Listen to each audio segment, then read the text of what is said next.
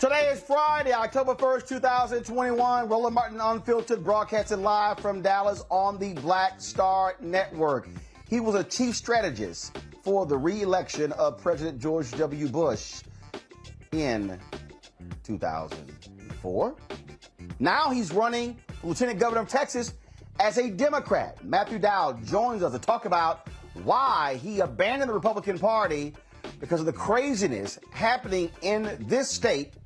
We'll break it down next. Journalist Rula Jabril, she's going to join us as well, talking about Afghanistan, ending war in the United States, and the impact of the last 20 years of the so-called war on terror. You don't want to miss that conversation. Also, on today's show, he was hoping to get his death sentence commuted by Oklahoma Governor Kevin Stitt, but he's decided to stay out of it and allow clemency hearing to take place for Julius Jones. We'll have an update on that particular story. Also, we'll talk with Felonious Floyd, the brother of George Floyd, to talk about the failed efforts in the United States Senate when it comes to the George Floyd Justice Act. Also, a black man in Georgia asserts his stand your ground defense in the death of a white teenager he claims was in a group threatening his life. In our House Education Matters segment, a mother's love for education and created a mother's love for education. She created a school to help students in need. We will talk to the founder of the Doris L. Morrow Academy. Also, Ozy Media, company founded by Carlos Watson, exposed by the New York Times on Sunday for fudging numbers and also impersonating a YouTube executive. They've been under assault all week, shutting down. The announcement made moments ago. We'll talk about that and what that means for black-owned media. It's a conversation you do not want to miss. It is time to bring the funk on Roland Martin Unfiltered on the Black Star Network. Let's go. He's got it. Whatever the biz, he's on it. Whatever it is, he's got the scoop, the fact, the find.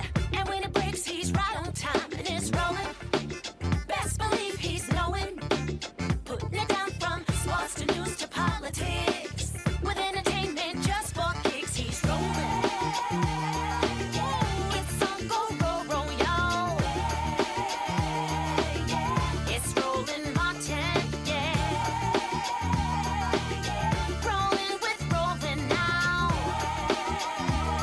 He's funk, he's fresh, he's real, the best, you know he's Roland Martin now.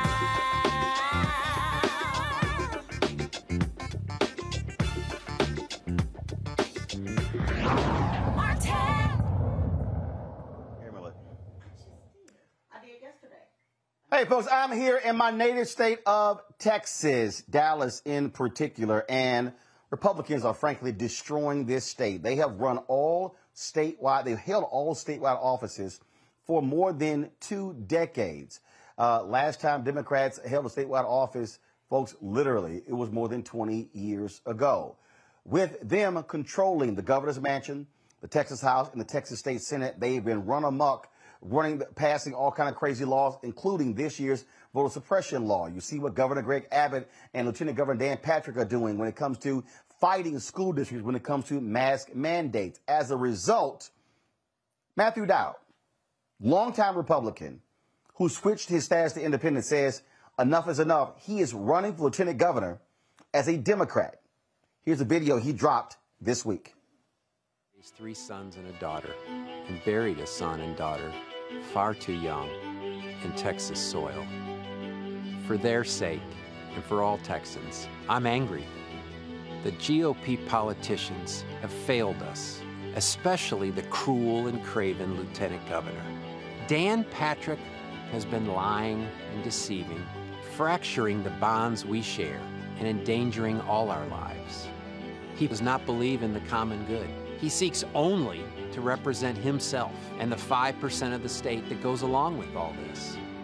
He puts his me over our we.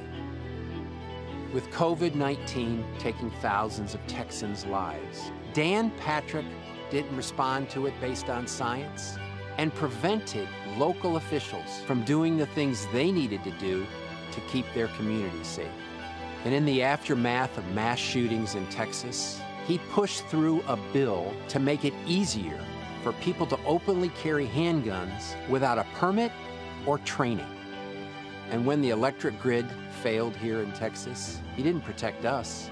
He shifted the burden of fixing the system on each of us. And with healthcare costs out of control, the Texas Lieutenant Governor waged a culture war, decimating Roe versus Wade and attacking the diversity of our state.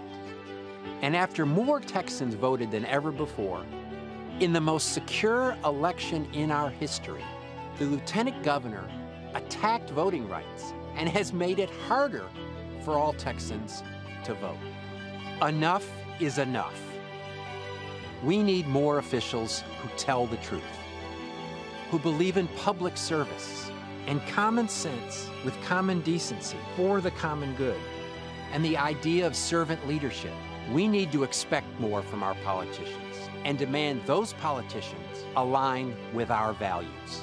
Dan Patrick believes in none of those. And that is why I am running for the powerful office of Lieutenant Governor of this great state. It's time we all stood up to Dan Patrick. I hope you'll join with me in this fight. Thank you.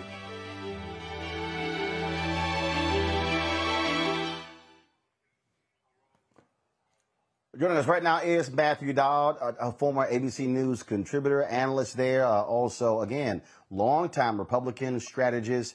Matthew, what was it in particular that caused you to say, as somebody who was a behind-the-scenes guy, somebody who staffed and worked for politicians to get them elected, what caused you to say, I got to get in this fight and go after these guys?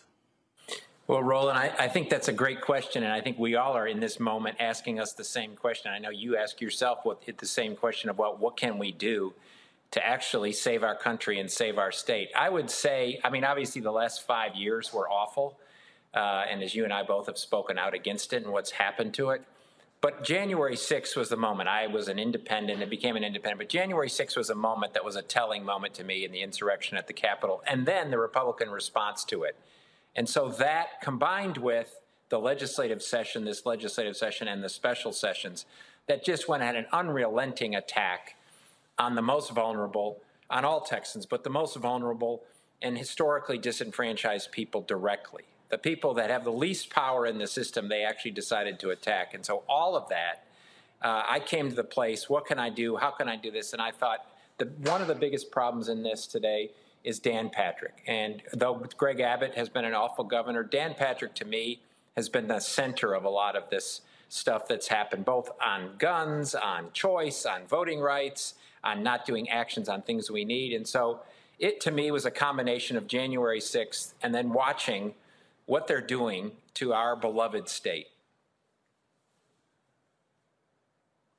You know, the thing is interesting. You talk about Dan Patrick. I was the managing editor of the Houston Defender, and that was a public affairs show, a Sunday political show that we taped on Fridays that aired on KPRC, Channel 2, the NBC affiliate. And I often would appear on that show as a representative of the Houston Defender when our publisher, Sonny Messiah Giles, couldn't do it. And one of the people who I was debating constantly was Dan Patrick. Now, he used to be a sports anchor in Houston. Left the CBS affiliate, then became a conservative radio talk show host, then owned the station. And we would have some vigorous debates, but I will even say then, the Dan Patrick today doesn't even resemble that Dan Patrick. This man is, if there's no other word I can think of than obscene to describe his thinking and his approach to politics in Texas. Well, I mean, Roland, I think you nailed it. And there's many, as you watch, many of these politicians who we thought we knew or we thought they had a center in some place have completely abandoned it in this moment. And I actually think one of the great things about Donald Trump, or one of the only great things about Donald Trump, is that he's revealed a lot of people's true character. And in times like this, people's characters are revealed, whether that's for the good or for the bad. And I think Dan Patrick has been revealed for who he is and what he cares about. And it's none of us. It's not you. It's not me. It's not the average person walking down the street. It's a tiny segment of Texas that votes in the Republican primary or that funds him through special interests. And every single response to a major issue that he's had, every single response to a major issue has been the exact wrong thing to do. As I mentioned, his response to COVID has been wrong. His response to the electric grid failing has been wrong. His response to a very successful election has been wrong. Every single thing has been wrong, and he consistently goes out of his way to bash folks, bash many different folks, as I said before, the most vulnerable in all state and the people that are actually have the least power in the system.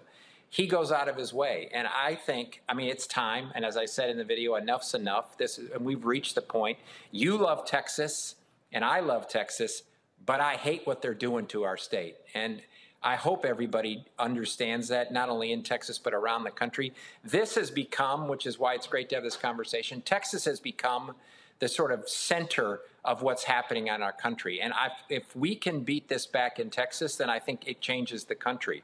But I think Texas is bigger than, as we always claim, bigger than anywhere else. But the fight here is the most centered, biggest fight of all in what they've done. They've taken Donald Trump and taken it to a whole nother extreme in what they've done.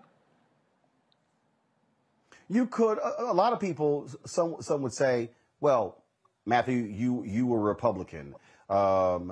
I'm quite sure you heard people say you helped contribute to this by electing Republicans. Why don't you run as a Republican? Why run as a Democrat? What caused you to first say, I have to leave this party, and then to say, you know what, I could run as a Republican against him in the primary, but I'm going to run as a Democrat? So I think I appreciate the question. Great question. And so give people a little history. I ran the last Democratic campaign statewide that won in Texas. Bob Bullock for lieutenant governor. He was the last Democratic lieutenant governor. I ran his campaign. I actually helped the last Democratic governor, Ann Richards, in 1990. And in the course of that time, I met George W. Bush, met him, became friends with him, went to work for him. And then in 2007, for a variety of reasons that have been very public, I came out publicly, very critical, left the Republican Party, blasted George W. Bush over the war and over many other things. And I was done then in 2007 with the Republican Party. 14 years ago, I was done then because I sensed the direction they were going. I became an independent in the course of that. But the last year or last year and a half, I've come to the conclusion that the only vehicle today that's available that is a Democratic, small d, entity is the Democratic Party, because the Republican Party has become an autocratic entity. It is gone. It is done as a constitutional, small d Democratic Party.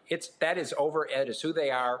And so anybody that claims otherwise is either deluded or is fooling themselves in the course of this. And so, in my view, the only vehicle to sort of enunciate a program of what you want to do to return our state and our country to a place that we all love is through the Democratic Party in this. And as I said, they're the only vehicle to save our republic.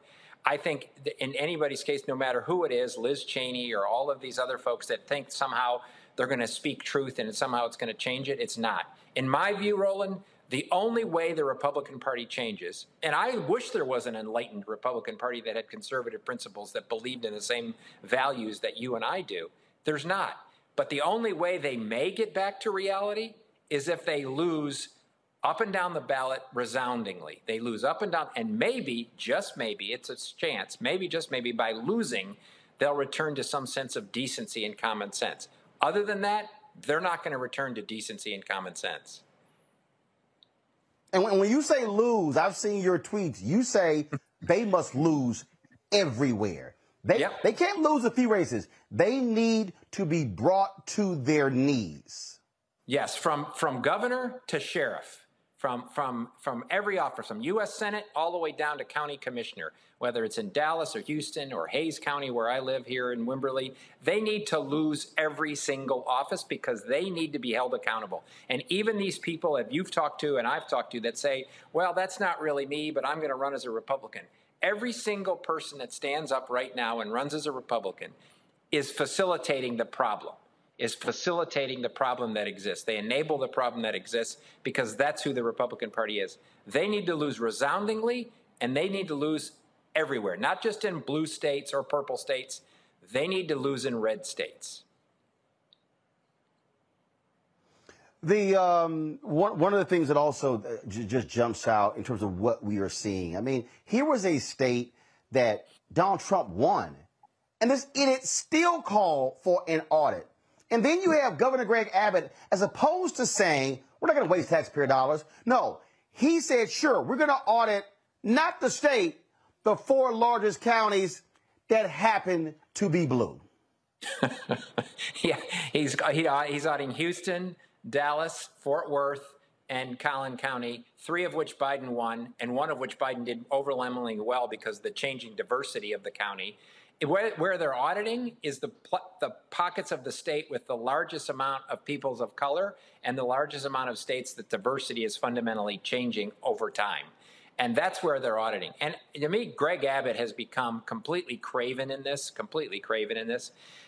In many ways, Greg Abbott is a very weak person because Donald Trump, says bark, he barks, and Greg Abbott just says, how high should I jump every time he does that? And it shows you where the Republican Party comes from. And to me, they're not leaders. And I always sometimes call them GOP leaders. They're not leaders because what leaders do is leaders speak truth to their supporters. When their supporters are off on the wrong track or people that you're friends with are going the wrong direction, what a leader does is say, wait a sec, that's not right. What we need to do is X, Y, and Z.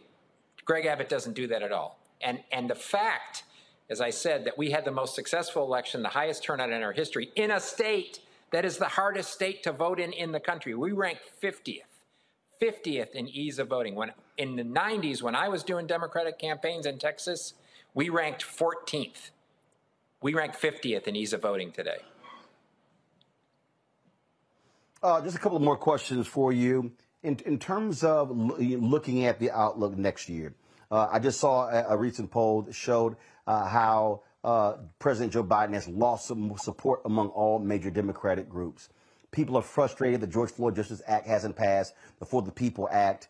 They're frustrated by Arizona Senator Kristen Sinema, Democrat. They're frustrated by West Virginia Senator Joe Manchin. Are you concerned that in Texas, because there's frustration that Democrats have not done more, that you're gonna see depressed turnout? Because again, also Republicans, they control the entire state. What is the key? First of all, you got to win the primary. You do have competition in that.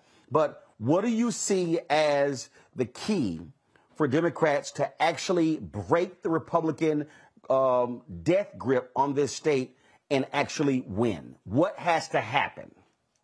So I think the first thing, and this is something I'm going to do as a strategy, is I'm only going to talk about the Republicans.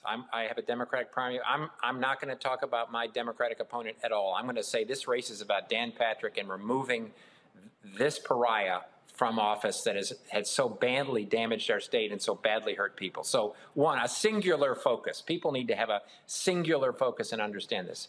Two, is that we have to be passionate and unrelenting about this. Passionate and unrelenting about this. This idea that you're going to sort of be nuanced and moderate on certain things, and I'm going to be calm, and I don't want to affect somebody. We have to be exceedingly passionate, and we can be passionate on things, and we can be unrelenting on things.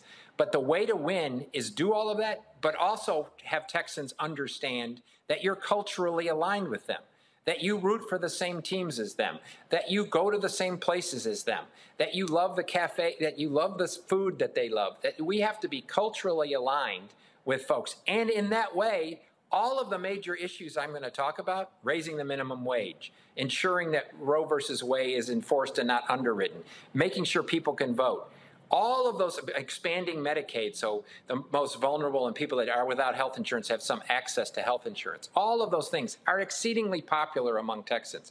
But it has to be done in a way that people see who I am, see my values, and I'm going to be very passionate about this. I don't believe in the term moderate and all of that. I think those are gone out the window. What we have to do is stand up for who we are, be authentic to it, be passionate about it, and give people a sense of hope of the possible. Give people the sense that we're going to take this fight to them. I think Democrats for too long have not fought and fought and fought hard enough in order to achieve what they need to achieve. They have the legacy that we honor of all the people that came before us, that were beaten on bridges, that were killed, that were all of that. Those are the people that we should be mirroring, not the people that said, well, I was able to reach a deal in subcommittee or whatever it happens to be. We have to mirror the people before us that fought for all of the rights that we enjoy today. Matthew Dowd joining us live from Wimberley, Texas. Matthew, I appreciate it. Certainly good luck. I'm here.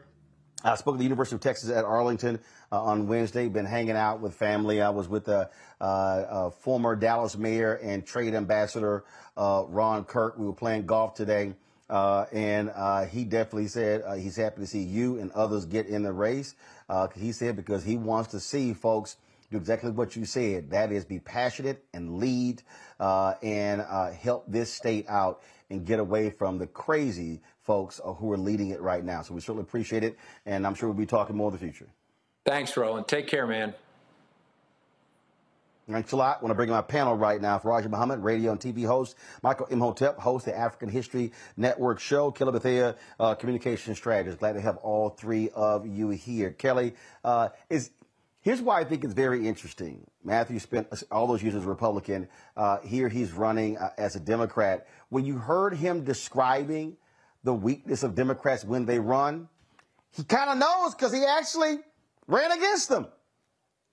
Right. I mean, and we've been talking about this on your show for a very long time, just the way that Democrats have kind of botched outreach and communications and campaign strategy when it comes to, bringing it home and making sure that people are not on their side just because the other side sucks, but they're on their side because they believe in the policies and the initiatives of the party because the message is that strong and pointed. Democrats have lost that for years now. And for Dowd to make note of that and still come on to this side just shows you just how messed up the Republican Party in Texas is. Not only that, Michael, what we're really talking about here is what Matthew was saying is you got to fight. You got to swing. And the reality is, for a long time, I'm telling you in this state here, Democrats, they were scared to run for office. The best way for you to lose is never to run anybody.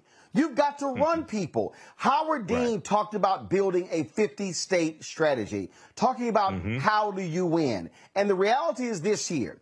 Too many Democrats focus on national races and they ignored state races. They ignored DAs. They ignored school board races. They ignored the State Board of Education. They ignored those positions. And Republicans all across the South were able to come in and lock the positions up. Now you control redistricting. Now you control gerrymandering. Now you control all the laws. You've got numerous states where Republicans don't even have to listen to Democrats because they have a supermajority. This is how you fight back, but you've got to have a message that speaks, and this is where Democrats make a mistake. Democrats speak to the minds of people. Republicans speak to the hearts of people. And you know what? Voting is an emotional thing. Yeah, that's a lot there, Roland. I've said before, here on this show, dude, you got to be more like Bumpy Johnson. I'm serious. You've got to fight. I'm all caught up on season 2 of Godfather Harlem. But Bumpy Johnson said to be a politician, you got to have a little gangster in you. I agree. I think in Texas, you need to have a lot of gangster in you. Deal with some of those dumbass Republicans in Texas. But yeah, he's correct. And the other thing is he's helped Democrats win back in the 90s, and he's also helped Republicans defeat Democrats as well. So, I saw him a couple of days ago and saw his announcement, Matthew Dowd. So, this is really important. But yeah, and now I think in the past maybe 2 years or so, or maybe 4 years, I think because of social protests and things like this, I think some people, many African Americans, are starting to realize, okay, look, it's not just about the president. It's also about the district attorney. Okay, it's also about these local races. But you're right. Republicans focus on down ballot, especially federal judges and U.S. Supreme Court judges, which is something that Democrats usually don't talk about, except maybe in the last year or so. So we see the results of a 6-3 Supreme Court. Okay, so yeah, this is why all these positions are important, top ballot and down ballot. Faraji, when I talk about in terms of how you have to approach this, I go back, and let's be real clear. I've never in my career self-identified as a Democrat or Republican. I'm going to kick somebody's ass on anything. So let's just be real clear. Black folks who I think are wrong, yeah, I'm coming after you. And I'm going to hold you accountable because my philosophy has always been if you do good, I'll talk about you. If you do bad, I'll talk about you. At the end of the day, I'll talk about you. But I'll tell you, when I was on the CNN, it was very interesting and I'll never forget, it was a State of the Union night, and CNN made this big old deal about hiring Eric Erickson, who was the editor of RedState.com, far right-wing, white conservative evangelical. And so, man, we're sitting there, and we're on the set, and so he comes on, and I like Eric. He's a nice guy, but Eric came on cocky. He came on arrogant. And here's the whole deal, as Joe Namath said. He said, it ain't bragging if you can do it. So he comes on, And then he goes, you know, that speech Obama just gave, he didn't even mention small businesses. He went on, and I was sitting there next to David Gergen, and I went, what did he just say? What? I said, that's a lie. Now, everybody else was just, you know, nodding their head, and I'm going, hell no, that's a lie. And I'm not going to let you sit here and lie on TV.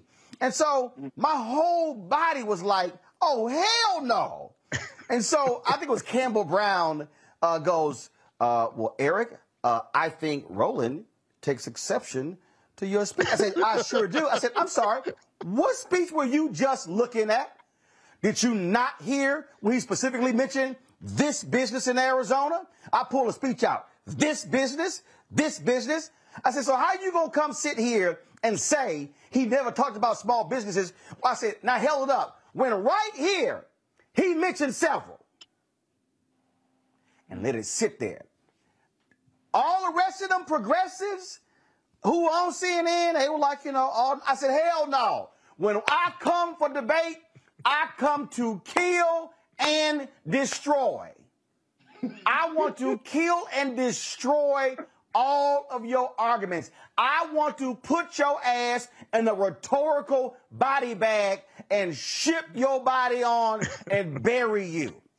Now, okay, Satan. That's the attitude Democrats got to have, because if you're going to swing, then swing. You know why Democrats don't have that same attitude, Brother Roland? It's very simple. It's because they still believe that the old school way of doing politics is the best way. And at this point, we're seeing it day by day. I mean, look at the condition of this country. We're seeing that you got to take the gloves off. I have been frustrated with Democrats, even when, and I think that we take Madam First Lady Michelle Obama's words really out of context, because we use her words in so many different situations. When they go low, we go high. That's in some cases. This, when you're talking about politics, you need to look at Sun Tzu's Art of War. You need to figure out what's the landscape, what's the best route to take, how should you move the men, or how should you move the followers? You know, how aggressive should your tactics be? When do you pull back on certain things? But it just seems like the strategy for a lot of Democrats, and when we see, and this is one of the big frustrations I see with President Biden right now. It's like, dude, you never can use, I mean, when is somebody going to say, man, hell with all this other stuff, we're going to do it just like this? It's always talking about building coalitions, you know, stretching hands across the aisle. And so this is the type of slow, ineffective, and in a lot of ways, an approach that really doesn't garner any real benefit for the American people that we're constantly seeing. So basic things like, you know, I was disturbed by the conversation that you were having, Brother Roland, in regards to the failed talks around the George Floyd policing bill. And then it's like, that is a very simple thing. This whole country was shaken up in the summer of 2020 around the premise of policing in America. And you mean to tell me you couldn't get a damn bill like this to go through? Like you couldn't use your bully pulpit? You couldn't just come out swinging? I mean, that is a failed opportunity that the Democrats had right there in the lap. You got the consensus from the people. You got black people, white people, brown folks. You got everybody that's saying we need to change this. And then it gets into the halls of Congress, it gets into the House, and it gets into the Senate, and it just slows down the momentum. And then we get nothing at the end of all of this stuff. And this is why, you know, as I was listening to Mr. Dowd, you know, I'm going to be interested to see how he's going to be able to move forward in his campaign. First, he got to build the trust among progressive Democrats, because he sounds like he's a white man that's come to some level of an awakening, but he's going to have to figure it out how he's going to move forward with progressive Democrats. And then, more importantly, the Democrats are going to have to really see there's already a fracture within the party as it is, but the Democrats are going to have to see if Texas, and you know the big three states, anytime something happens in this country, California, Texas, and Florida, if Texas starts to move in a different direction, if this man is able to become the lieutenant governor, then he's going to have to deal with the joker Greg Abbott, the governor there. And what is that going to be like? What is going to be the relationship? How is the policy? You got to remember. You got to remember. First of all, let me help you out. A couple of things. One, Greg Abbott's numbers are way down, and Beto O'Rourke is probably going to announce he's running for governor. Two, this is the most important thing. The most powerful person in Texas is not the governor. It's the lieutenant governor. Because the lieutenant governor in Texas controls the Texas Senate. That's the difference. So, literally, the power in Texas is in the lieutenant governor's hands, not the governor. That may sound crazy, but that's how it is. No, and so that's why this matters. But I'm telling you, the bottom line is here, and what I'm saying, the same thing was happening in D.C., everywhere. If you're a Democrat, you need to get some guts and swing, because the opposition, they don't apologize for exercising power. They exercise power and then look at you. This is how the Republicans do. They operate like back in the day, if you were a wide receiver and you came across the middle of the field and Ronnie Lott laid your ass out and then looked at you, and the look said, don't bring your ass across the middle of the field again. That's what the Republicans do. Democrats, the way they roll, they run across the middle of the field, and when they try to catch the ball and they see Ronnie Lott coming, they get those crocodile arms, they get real short, and they only catch the ball because they're afraid to get hit. You can't be in politics and afraid to get hit. So, but guess what? Instead of getting hit, learn to hit them first and knock them the hell out. That's all I'm saying. Real quick, though. Just real quick, Brother Roland. I'm wondering, how long do the Democrats truly believe that this approach of waiting and trying to build relationships and all of those things with the Republican Party, how long do they think that's going to work? Until the American people say enough is enough? No, I'm telling you, no. For Roger, here's the problem. This is the real problem right here. And this is real quick before we got my next guest. The Republican Party, you're either right or far right. The problem, but see, let me unpack this real quick for our people, because this is the problem. The Democrats' tent is a larger tent.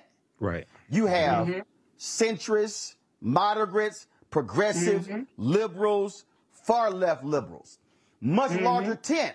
You got to satisfy a lot of constituencies in there. But why do you have to do that? Because Republicans have controlled gerrymandering, and they've appointed more Supreme Court justices. They are crafting districts that are more purple or even than Republican districts. So the reason the Republicans can be more hardcore is because they basically have crafted safe districts. You have more Democrats. They've got to be more middle of the road because of how their congressional districts are drawn. You take Pennsylvania. Outside of Philadelphia and Pittsburgh and the suburbs, Pennsylvania is Alabama. So if you run for statewide office in Pennsylvania, you can't be, uber liberal and only appeal to Philadelphia and Pittsburgh, because you're going to get crushed. That's what Matthew was saying. Texas is the same way. If you only appeal to liberals in Harris County, Dallas County, Bexar County, Collin County, Travis County, you're going to get crushed in West Texas. But what he's saying is, running with passion, what he's saying is, I'm going to make an argument that even talking to those people, that I'm appealing to them on policy that speaks to their hearts. That's what he's talking about. That Democrats play this nice fine line. That's part of the problem. So when you ignore the state offices and the offices below, you have given Republicans an advantage to control the political apparatus to force you where you've got to be moderate, centrist, and all of this, as opposed to being far more progressive the way you should. And so that's the delicate thing that's going on here. And so again, for all these people watching, let me be real clear, okay? I voted Republican, I voted Democrat, I voted independent, I voted nonpartisan. I vote based upon the issues. I will say this, as Matthew said, and I agree 100%. The current state of the Republican Party, I want every single one of them to lose. in every race in America because they must be obliterated for what they are doing. And if any of them stand with Donald Trump, they stand with the folks on January 6th, they must be taken out politically, and there ain't no other way around this. Now, folks, earlier, when I was talking to Matthew, I mentioned President Joe Biden's falling polling numbers. A lot of that really started with the, as some people call the debacle, when it came to pulling out of Afghanistan. Bottom line is this here. Afghanistan was never going to be a nice pullout. It was always going to be full of drama. But it hasn't had tremendous impact. And he did have the courage to say enough is enough when it comes to the war, in terms of how we're operating. Roland Jabril, she is a phenomenal journalist. You've seen her on many other networks and other shows as well, in terms of really dealing with this issue of Afghanistan, the Middle East, what our foreign policy looks like. Rula, I've been trying to have you on the show for years. Finally glad to have you on. So let's talk about in terms of where we are. And I'm going to use that Democrat-Republican sort of deal here. Democrats, in many ways, try to operate Republican light. Either you're going to be a Democrat or you're going to be a Republican.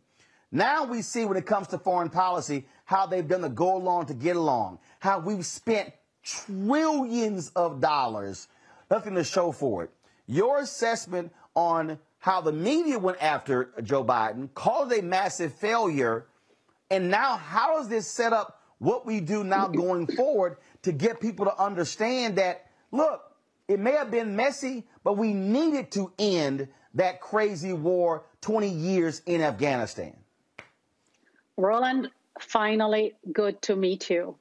So let me start by saying it is astonishing. It's truly astonishing that we're talking about so-called progressive Democrat. We're talking about $3 trillion, but no one, and it's another failure of top of failure of 20 years war on terror. Both chambers just approved $7.5 trillion in budget, in defense budget for the United States over the next 10 years. Regardless, the failure in Afghanistan, regardless the defeat of and the failure and the catastrophic humanitarian catastrophe that was created as consequence of this war on terror, regardless the fact that our investment, trillions of dollars in Afghanistan and Iraq, basically was obliterated. We had a government in Afghanistan that ran off in 2 seconds. The people who are holding the line are actually the women. And I'm saying this because people, progressives or so-called progressive, who don't want to invest in uplifting people from poverty in the United States. They don't want to basically fight against climate change that is literally killing 7 million people every year. They don't want to defend Americans against poverty, against all kind of issues here at home, but they're willing unanimously, unconditionally give more trillions of dollars to an apparatus, to the defense industry that produced nothing except desperation, radicalization, and nothing else. If we look at the war on terror and we look how everybody is jumping at the throat of President Biden for ending something that we knew was going from worse to worse, that was producing nothing, jumping at his throat is another failure of journalism and of our corporate media that wants to engage in these countries on one issue, how to bomb more. Instead of building schools or bridges overseas, or give scholarships, or building human infrastructure, or investing in the next generation, we are willing to invest trillions of dollars, $7 trillion in bombs and helicopters and uniforms and missiles. When is this going to be debated and discussed? When is this ever going to be questioned? Because so far, we're keep repeating the same mistake, hoping in a different outcome, and we're becoming crazier and crazier. I mean, I understand why Republicans are crazy somehow. I see that they create their own, echo chamber of narrative, and they have propaganda machine that brainwash them. But what about progressives and Democrats? I mean, I cannot fathom why in the 21st century it is so hard to take from trillionaires and billionaires and give a little bit more to average Americans who don't want their children to die in these wars. By the way, these are the people that lost their children and fought in these wars, and now they are slipping into poverty. When is this going ever to be debated in mainstream media? You know, it's very interesting, Roland, when I ran the Dallas Weekly, there were some independent journalists who went to Iraq, and they brought back these really haunting images of Iraqis who sustained so many lost lives. And I remember I think I did probably about a 6 or 8 page spread, and folks were calling me, "This is propaganda. You're putting this out." And I said, whoa, wait a minute, hold up. I said, so we're not to talk about the hundreds of thousands of Iraqis who were killed? Even this drone strike. Okay, the United States lied. Oh, we took out someone who's about to do a car bomb. Then they had to come walk in after reporting, came back. No, they killed 10 innocent Afghans. And what gets me is I listen to these Republicans, so-called pro-life, who don't give a damn that 10 Afghans were killed in a drone strike, 7 children, and it's like, no big deal. And one of the greatest mistakes that President Obama has not been fully held accountable for were the drone strikes that he also authorized that were killing innocent people.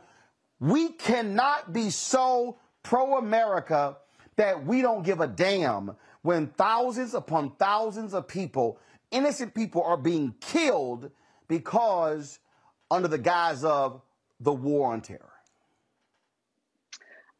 Listen, I agree with you totally. I think it is, it's one of the things that I always wondered why somehow it is acceptable that brown and black people overseas can get bombed, live under military occupation, get tortured, killed. And it is okay somehow to depict that as, yeah, it is what it is, but in the name of national security and stability in the Middle East, how is that ever produced anything except insecurity, radicalization, etc.? If we look at our foreign policy and our policies towards especially brown and black Muslims, it is no different than Jim Crow. It is no different than our racist policies here in the United States. When you deny people the right to vote here, but then you enable a dictator over there who basically not only deny the vote, rule for 30, 40 years like Sisi, and you keep pumping money into his coffers. We're basically sending a message to all of these people: you deserve dictatorship. You deserve to live as slaves in your own countries. I will never forget, Ronald, I was in Cairo when President Obama gave the speech. One of my assistants, because I was working there at the time, kept listening to the speech. And I asked him at one moment, why are you listening to the speech? And he said, Rula, this guy is black like myself. This guy's father is a Muslim like me. He can be president in his country and I cannot vote. And I realized that our foreign policy is a consequence of our white nationalist policies, domestic policies that reigned and continue to reign and continue to be part of America's DNA. Speak. Say that. I mean, that's just being real about our foreign policy. I want to bring in my panel here because I want them to ask a question. Each of them to ask a question of you, Rula. I'm going to start with Michael. Michael, go right ahead. Hello, Rula. Hey, thanks for coming on today. You know, I was reading a statement from Senator Jeff Merkley about Afghan refugees and about aid being given to Afghan refugees coming to the U.S. Can you, and then also at the same time, we look at how Haitians have been treated and Haitians being deported, even though about 12,000 have been allowed to stay here and apply for political asylum. Can you talk about the discrepancy in the way Afghans are treated, refugees coming here, and Haitians, and put that into context? Look, it's this continuation of the same policy that the United States enacted after 9/11. And if you look at it this way, in the 60s, people like you and me and Ronald and everybody that is on this panel was treated as not only second-class citizens, as somehow is a foreigner in this country. Trump rose to power by delegitimizing the first African-American president in this nation, calling him, he couldn't be American. Guess what? Because he's black. He was saying the private part loudly somehow, and he was, camouflaging his language, using a different language. But this is no different than these people marching in Charlottesville saying, Jews will not replace us. Anybody that is different in this country is an illegitimate somehow voter or is stealing something or somehow can't be an American. So our war on terror and which is our foreign policy, by the way, and our refugee policy are the same part of this that stems from the same doctrine. And the doctrine is called white supremacist. It's entrenched in the DNA. Every 2 years, Republicans find something to discuss, gay marriage, something to distract their base with. Today, what is it? Critical race theory. Exactly. Every 2 years, they find a boogeyman, and the boogeyman is always a black man or a black woman to rally against. It was the Afghans, or it was the Iraqis, it was bin Laden. I mean, the failure of our media not to make people understand that Iraq had nothing to do with 9/11, and Saddam Hussein, as horrible as he was, had nothing to do with 9/11. But in order to sell that war, they need to sell lies after lies. Are we surprised that Trump is selling different lies? These lies started with a war on terror. We normalized the kind of lies that Trump decided to jump and decide to lie about the identity of the first African-American president. And now he's lying about the elections, about millions of people voting. Who is he talking about? He's talking about us, about you, me, Ronald, and every black man and woman in this country. In his eyes, in the eyes of the white supremacists, we are illegals, illegitimate invaders. This is no different than, and we belong where? In his eyes? In these camps that he established on the border of Texas. The way they are treating the Haitian refugees, if we look at history books, there's no difference than what they treated our brothers and sisters in the South during slavery. It's no different. Thank you. Kelly. Sure. Thank you for coming on. My question originally was regarding Haiti, but another thing that I have been struggling to understand is how, like you said, almost $7 trillion, I believe, has been approved to spend on defense over the course of 10 years, but we can't come to a number of $3 trillion for infrastructure and things happening in this country, specifically Manchin saying, quote, he doesn't want to change society to an entitlement mentality. It is frustrating to me on many fronts how he's the senator for, if not the poorest state in the country, certainly one of the top 5 poorest states in the country, for him to consider $3 trillion the programs that would fund as entitlement. I can't imagine what his constituents are feeling right now regarding those statements, if they even understand them. But the dissociation from what is and what you want, especially when it comes to senators and congressmen against raising the limit on the infrastructure bill number to $3 trillion. The dissociation with that is really, really jarring. So I just want to know what your thoughts are on about that, and what can congressmen possibly do at this juncture to really hold strong to the $3 trillion number?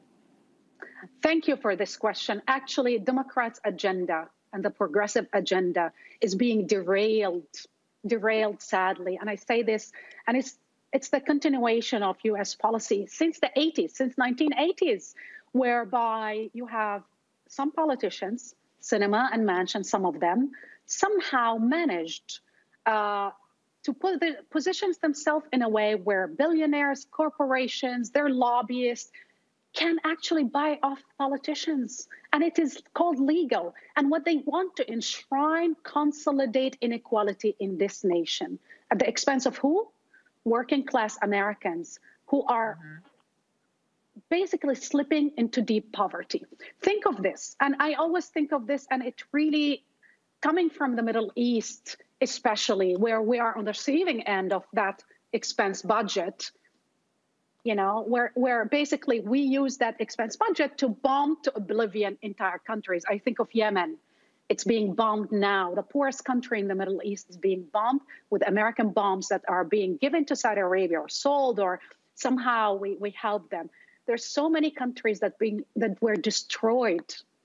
So we talk about life, but we don't care about that life. But I'm thinking about the sheer volume of that money. I mean, $7.5 trillion over 10 years, giving unconditionally, without any conditions to the defense, basically industry that we know that a lot of them are deeply corrupt, but we're unwilling to invest in human infrastructure and to uplift people from poverty, or even to pass saving people's lives and save our planet. How is that hard? I think of Senator Manchin, and I think of the poverty of the people that elected him, voted for him, and how he doesn't care. Because Sinema, as we speak, is hosting a fundraising with these lobbyists who are, and all of these industries that want to tank Biden agenda. What she is doing, after tweeting for decades and telling progressives that she would fight for the poor and basically people who are marginalized, she arrives there and she starts cashing on the fact that she is derailing and tanking that agenda. I mean, how corrupt this person can be. And one of the reasons why I get so frustrated is who vet these people? There is no vetting process to understand who are we getting elected. Where's the Democratic Party? What are you doing? And believe me, it's not, for me at this point, it's whether they pass the infrastructure bill. If they pass it without reconciliation bill, we're done. We're through. Basically, they're paving the way for Trump to come back. And if he comes back, it's Hitler again. After he managed to do the first coup, Trump tried that coup and he failed, but the next time they will not fail. And I'm telling you, it's not going to be about infrastructure planet. He's going to do exactly what every fascist dictator did around the world. He's going to be, at this point, he's going to purge basically every agency and put his loyalists, and there will be there will be no good people next time to stand up for the Constitution. So Sinema and Manchin are not only derailing the agenda, they are willing to gamble with our lives and basically destroy democracy. I will blame them for the rest of our lives, and history will not be kind to them, because if Trump and Republicans get elected, guess what? They have to say goodbye to democracy, to America's democracy and the American experiment. And I believe the violence we've seen is nothing compared to the violence that is coming. I predicted Trump victory in 2015. I saw the language. I saw what he was trying to do. I predicted the violence of January 6th because the writings are on the wall, and what's coming is even worse. Faraji, your question for Rula. Yes, Rula, thank you so much for joining us here on the show. I just had a question in regards to a very interesting part of this infrastructure bill as it relates to Israel. Robert Wetzler, who is the president of the S. Daniel Abraham Center on the Middle East Peace in Washington, wrote an op-ed just a couple of days ago for the New York Times talking about the fact that progressive Democrats are now raising some real concerns about the relationship between the United States and Israel. They put it in as part of the country's infrastructure bill. And Rula, tell me, what do you see as being what do you take from this? But they put it as part of this bill that is supposed to be for domestic issues to give Israel $1 billion to fix and support the Iron Dome missile defense system right there in Israel as part of this unflinching, unwavering support for Israel. They didn't do this for any other country. There hasn't been any other monies allocated for any other part of the region or part of the world. But what do you make of this? What are you seeing as being the future of this relationship now that progressives are saying not just, hey, why are we giving this money, but why are we still continuing to support Israel in spite of the fact of the latest flare-up that happened back in May? What do you take from this, Rula? Listen, it is, again, it's incredible that Israel is more important than uplifting people from poverty, than pre-K, than dental care for the elderly, than basically anything in America. And again, what is Israel is about today? It is an ethno-nationalist state of purity and exclusion. It is a military occupying power that subjugates millions of people in the West Bank and Gaza who have no right whatsoever. Even Israeli organizations are calling it apartheid. We are funding an apartheid state, and we're unashamed about it. The entire world voted at the United Nations General Assembly to make Palestine a state, voted for statehood, except the United States. And we're looking at the United States, the country that abolished slavery and elected an African-American man and elected the most multiracial, multi-ethnic democracy, is looking at an ethnocracy and basically a Jewish supremacist state and saying, yeah, we don't mind that. We will bankroll that. We don't mind that. We don't mind that you're caging people and stripping them of every right, killing them left and right, bombing them to oblivion, because basically, which is a continuation of the war on terror somehow, but in the name of the war on terror, we're enslaving people over and again. But it's no different than giving the dictator in Egypt the $2 billion, knowing every year, knowing that he torture, abduct, rape, and kill people. We don't care. 70,000 political prisoners live in his dungeons. We know they're being tortured and raped and assaulted. We know all of that. Regardless of that, Trump called him my favorite dictator, and we continue to give him the money because we don't care about black and brown people overseas. We're willing to put these autocrats, but we don't want an autocrat or a dictator in America. So if you don't want a dictator in America, why do you think Palestinians want a dictator? Why you keep emboldening other dictators and apartheid states overseas? And then we go after Rashida Tlaib or Ilhan Omar and others. Surprise, surprise, the black people in the Senate, in Congress, and tell them that they are anti-Semites. Anti-Semitism is being weaponized to shut down any criticism of Israel. Guess what? A modern political ideology is not people, and it's not a religion. These are two separate things. Every country, every government, every state should be criticized, should be scrutinized, and should be transparent. And if you shut down the debate in name of hatred against a religious group of people, you're basically conflating these two things and helping. I will never forget, and to your question, when Charlottesville happened, Trump defended these neo-Nazis who said Jews will not replace us. And he was praised by Jewish leadership saying, you know, he's the most pro-Israeli. Guess what? Because he gave money for the occupation. How can you reconcile these things? Democrats have to really start examining their policies overseas and all of that money that's being given left and right, whether the $7 trillion to the defense industry, to the Pentagon, the billions of dollars giving to dictators around the world, while our people here at home are slipping more and more into poverty. Mothers cannot cannot go anymore. I mean, this pandemic wiped out millions of dollars, generational, basically, income, especially of Black and brown people, and especially women. And they're unwilling to address this issue in the name of what? What security Israel guarantee for whom? When we know that from documents, from the Pentagon documents or 9/11 Commission, we know that this is the #1 issue that radicalized people historically across the Middle East.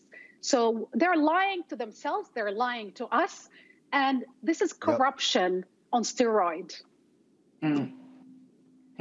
Rula Jabril, we certainly appreciate you joining us. Folks, please follow her on social media. You definitely want to get her analysis. Like I said, I've been trying to get her on our show for quite some time, so certainly glad we could make it happen. Rula, let's do it again. Yes, anytime. Thank you. Thanks a lot.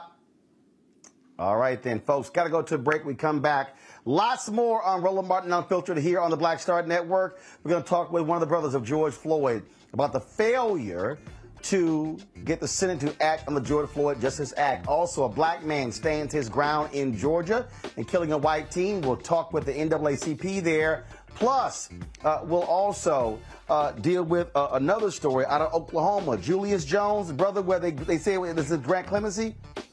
Why isn't the governor acting on this? There's all kind of drama there. We'll talk with a guest there as well. Lots to unpack, folks, right here on Roland Martin Unfiltered, broadcasting live from Dallas, Texas. Be sure to support us, folks. Download the Black Star Network app. We want to have 50,000 downloads by December 31st. Android phone, Apple TV, Android TV, Roku, Samsung TV, Xbox, all the platforms. You can get it. Tell a friend, tell a family members. Let's make it happen. Also, please support us with our Bring the Funk fan club. Every dollar you give goes to support the show, y'all. Every dollar. Cash App, $RM Unfiltered. PayPal is R Martin Unfiltered. Venmo is RM Unfiltered. Zelle is roland@rolandsmartin.com. You want to use a credit card? Just simply get the Square credit. You can use a credit card. Go to rolandmartinunfiltered.com. Use your credit card. Folks, this is Black-owned media. We don't answer to anybody else. Independent, Black-owned. I'm going to holler back in a second.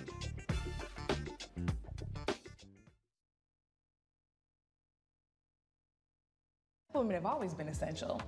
So now how are you going to pay us like that? And it's not just the salary. I mean, there are a whole number of issues that have to support us as women. Yeah. But that's what we deserve. That we shouldn't have to beg anybody for that. And I think that we are trying to do our best as a generation to honor the fact that we didn't come here alone and we didn't come here by accident. I always say every generation has to define for itself what it means to move the needle forward.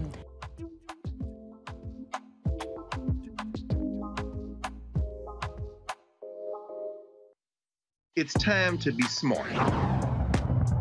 Roland Martin's doing this every day. Oh, no punching! Thank you, Roland Martin, for always giving voice to the issues. Look for Roland Martin in the whirlwind, to quote Marcus Garvey again. The video looks phenomenal, so I'm really excited to see it on my big screen. Support this man, Black Media. He makes sure that our stories are told. See, this difference between Black Star Network and Black-owned media and something like CNN. I got to defer to the brilliance of Dr. Carr and to the brilliance of the Black Star Network. I am rolling with Roland all the way. Honored to be on a show that you own. A Black man owns the show. Folks, Black Star Network is here. I'm real revolutionary right now.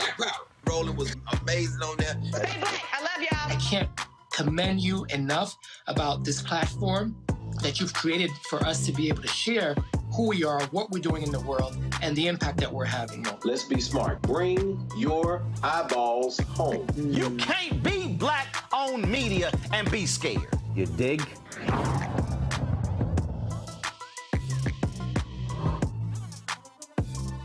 Y'all know who Roland Martin is. He got the ascot on, he do the news. It's fancy news. Keep it rolling.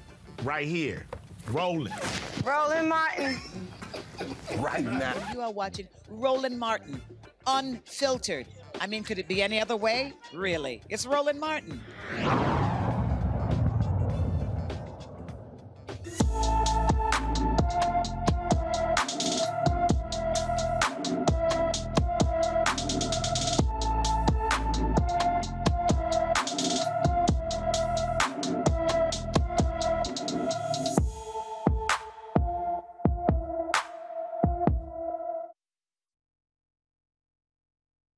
Last seen August 29th, 2021 in Baltimore, Maryland.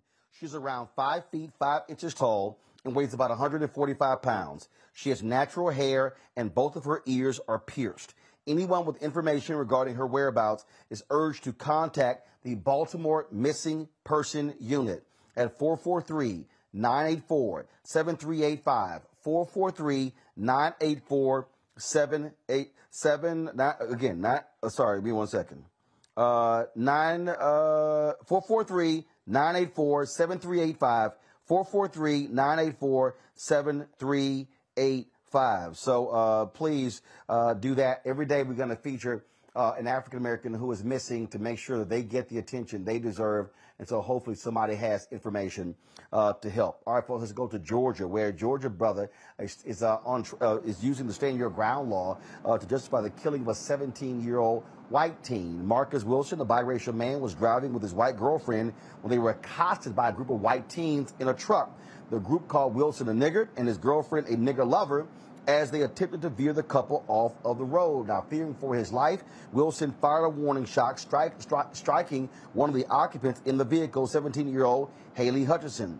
Wilson was licensed to carry a firearm. Now, Wilson was denied bond and has been held in jail for over a year. His attorneys believe he should have never been charged, citing the controversial Stand Your Ground law, which allows a person in fear of their life to use a weapon legally. Joining us now from Decatur, Georgia, is James Woodall, president of the Georgia NAACP. James, glad to have you. Okay, so I'm just trying to understand. Have y'all looked at other stories of white people who use Stand Your Ground law? Are they sitting in jail for a year? Yes, Roland, and thank you for having me. One, we know that there's the disparity altogether. About 75% in Florida, in comparison, about 75% of black people who are, killing white people and use this law, they end up in jail, right? But in comparison, only about 50% of white people who do the exact same, they end up held accountable as well. And so the disparity is just outrageous. But even to make matters worse, we talk about Stand Your Ground. One of the things that's so important is to lift up this question of immunity. And here in Georgia, you have a pretrial motion in which a defendant who is charged with a crime, who has been indicted, and is alleged to have committed an act of felony murder, they get the opportunity to go through that pretrial motion. And this is where we are in this case. But what's so challenging for us is that we cannot trust that we will get a fair trial. The judge from the onset has been impartial. He has been very negative. He has shown a bias towards these individuals who committed this act of aggression towards Mark and his girlfriend, even so much as they stood on the bench back in August of last year, told us that they told law enforcement that they not only were underage, not only were they drunk while they were driving, not only were they drunk while they were driving with alcohol in their cars, but now they had also hanging out the window, with doing all of these things, and not once was even so much as cited for any kind of criminal act. And instead, you have Mark, who is charged with a crime and has been in jail for over 400 years. And so this is the standard of justice, if you will, or how the legal process presents itself for us, and this is what we're fighting against. So, again, what's crazy, first of all, was there any video? Was there anything along those lines? And what's the justification for holding him for a year? Well, one, there was no video of the incident itself, and for those who have been in Statesboro, this was on the bypass, and there's no cameras, there's no lights. It's a very dark road, and so when you have a black truck with a whole bunch of drunk teenagers driving down the road trying to run you off the road, you don't have time to record. You don't have time to even call the police. All you have time is to either get off the road or protect yourself. And if people remember, during the Trayvon Martin case, the stand your ground thing came out then. There is no duty to retreat here in Georgia. And so you can use force to defend yourself against acts of aggression and uses of force against you as well. That's what Mark did. But in this case, the judge has asked, why did he have a gun? You know, if that was a white person, that would not even be a question. We hear things about Second Amendment and those kind of things. But when you think about this case, what was so outrageous is that the defense attorney, the lead counsel for Mark Wilson, was arrested last week. The judge held that man in contempt of court because the judge and the prosecutor were having ex parte communications. The judge took home evidence that had not been admissible to the court. He kept it overnight and then came back the next day, and once the defense was notified of it, they immediately objected. And instead of giving back that binder of evidence, the attorney wanted to give it to the clerk to establish chain of custody, which is the proper procedure. The judge did not do the proper procedure, neither did the judge notify the court properly. And so this is one of many of instances during this case that the judge has just acted totally impartial, and there's no confidence that we can get a fair trial. Have y'all tried, well, first of all, has his lawyers tried to get the judge recused from this case? Yes, so there have been multiple motions for recusal. Right now, the courts have, the entire judicial circuit has recused themselves from this case to decide whether or not that this judge needs to recuse himself. We're calling on the judge to simply just do the ethical thing and recuse himself, right? We shouldn't have to go through lengths and bounds to get him off of his case. But nevertheless, one of the most challenging things about this case, and I'm so glad that you're having us on to talk about it, is the fact that the judge has issued a gag order on the case. Nobody can talk about the case who's a party to the case. There's been no media attention around it outside of one local media station, and they have done a tremendous job. But there's been so many barriers to be able to lift up what is happening. And so, again, Roland, just thank you for this, because when we talk about black people being lynched, when we talk about George Floyd and Ahmaud Arbery, what we're seeing is the legal system using the links that they go to ensure that we lynch somebody through state-sanctioned violence. This is exactly what it is. And so we're working to hopefully get this man off of this case and get it into the hands of someone who's going to at least hear the facts. The rule of law says if you are met with aggression or deadly force, you can meet that force with force. That is exactly what happened, and unfortunately, Haley Hutchinson died.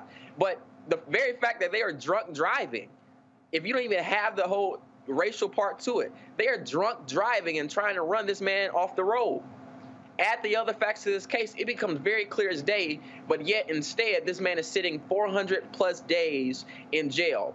I'll also add, his dad was a former fire chief in one of the neighboring cities here in the state in Atlanta. His brother-in-law is a deputy, a sheriff's deputy. Family lives nearby. The sheriff of his hometown committed to ensuring that Mark went back to the courtroom to ensure that he would not, obfuscate of his responsibilities of being present. So there is no reason why this judge determined that he is a flight risk of any sort, but instead, this became very political. This became very, concentrated on, well, he's a black male and this is a white family, and because he killed a white person, then he should be held responsible. That's unacceptable, and that is not justice here in this state. James Woodall, president of the Georgia NAACP. We surely appreciate it. Be sure to keep us updated on this case so we can follow it, and it'll be great to see what happens next. Thank you, Roland. All right, thank you so very much. Hey, folks, let's go to Oklahoma, where Governor Kevin Stitt says he will not decide whether to spare the life of Julius Jones from a lethal injection until after Jones has a clemency hearing. The Pardon and Parole Board recommended that Stitt commute Jones' death sentence to life imprisonment. In a statement, the Republican governor explained why he believed a clemency hearing was appropriate for the case. Quote, "I'm not accepting the Pardon and Parole Board's recommendation to commute the sentence of Julius Jones because a clemency hearing, not a commutation hearing, is the appropriate venue for our state to consider death row cases. Clemency hearings are more intensive and thorough than a commutation hearing, and include the option for the inmate to speak publicly before the Pardon and Parole Board, as well as the victim's family and attorneys from both sides. The precedent in Oklahoma is for death row inmates to receive the clemency hearings to which they are entitled prior to their execution date. Now, state law requires clemency hearings at least 21 days before a scheduled execution. That is certainly, again, unbelievable from the governor there. Pastor Keith Giselle, who is Julius Jones' spiritual advisor, glad to have you here. Just your reaction to what this governor has announced. Well, thank you for having me, Roland. I think there's some context for your viewers that's important that will help even frame the statement from the governor even better. In July 2020, Roland, July 2020, the Republican Attorney General Mike Hunter in this state said that Oklahoma death row inmates are eligible for commutation hearings and recommendations to the governor. That was July 2020. So to hear the governor say on September 28, 15 months later, that is the wrong process to be considering whether or not Julius Jones should be commuted from his death row sentence. It's a gut punch. In addition to that, to be able to say that you are wanting to be able to hear from Julius, keep in mind that Julius Jones goes on death watch October 15th. That means he's going to be in isolation. He is going to be in a row of 4 cells that are adjacent to the execution chamber. He's going to have lights on him 24 hours a day. He's going to be guarded by 2 guards 24 hours a day, every day. And then 11 days after he's on death, he'll be brought into video to the Pardon and Parole Board for a clemency hearing, where he will be expected to articulate as well as possible why he should be considered for commutation, or in this case, clemency, and be allowed to come home.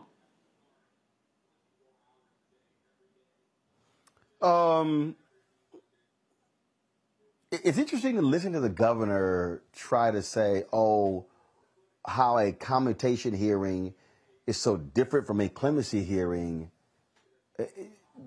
How do you even make sense of that? Well, it's when you've had a commutation hearing and the evidence has already been considered and you've received a recommendation and then the recommendation is thrown out, it's like you're being asked to double down when you've already gotten the decision. Obviously, we were looking forward to hearing the governor review the information that the Pardon and Parole Board had provided him. The decision. Now what we're expecting is that there's going to be a clemency hearing, and then a recommendation is still going to be made, and it's going to be back to the governor to be able to make a decision. There's been a lot of goalpost changing, if you will, in the middle of this game, and it hasn't stopped.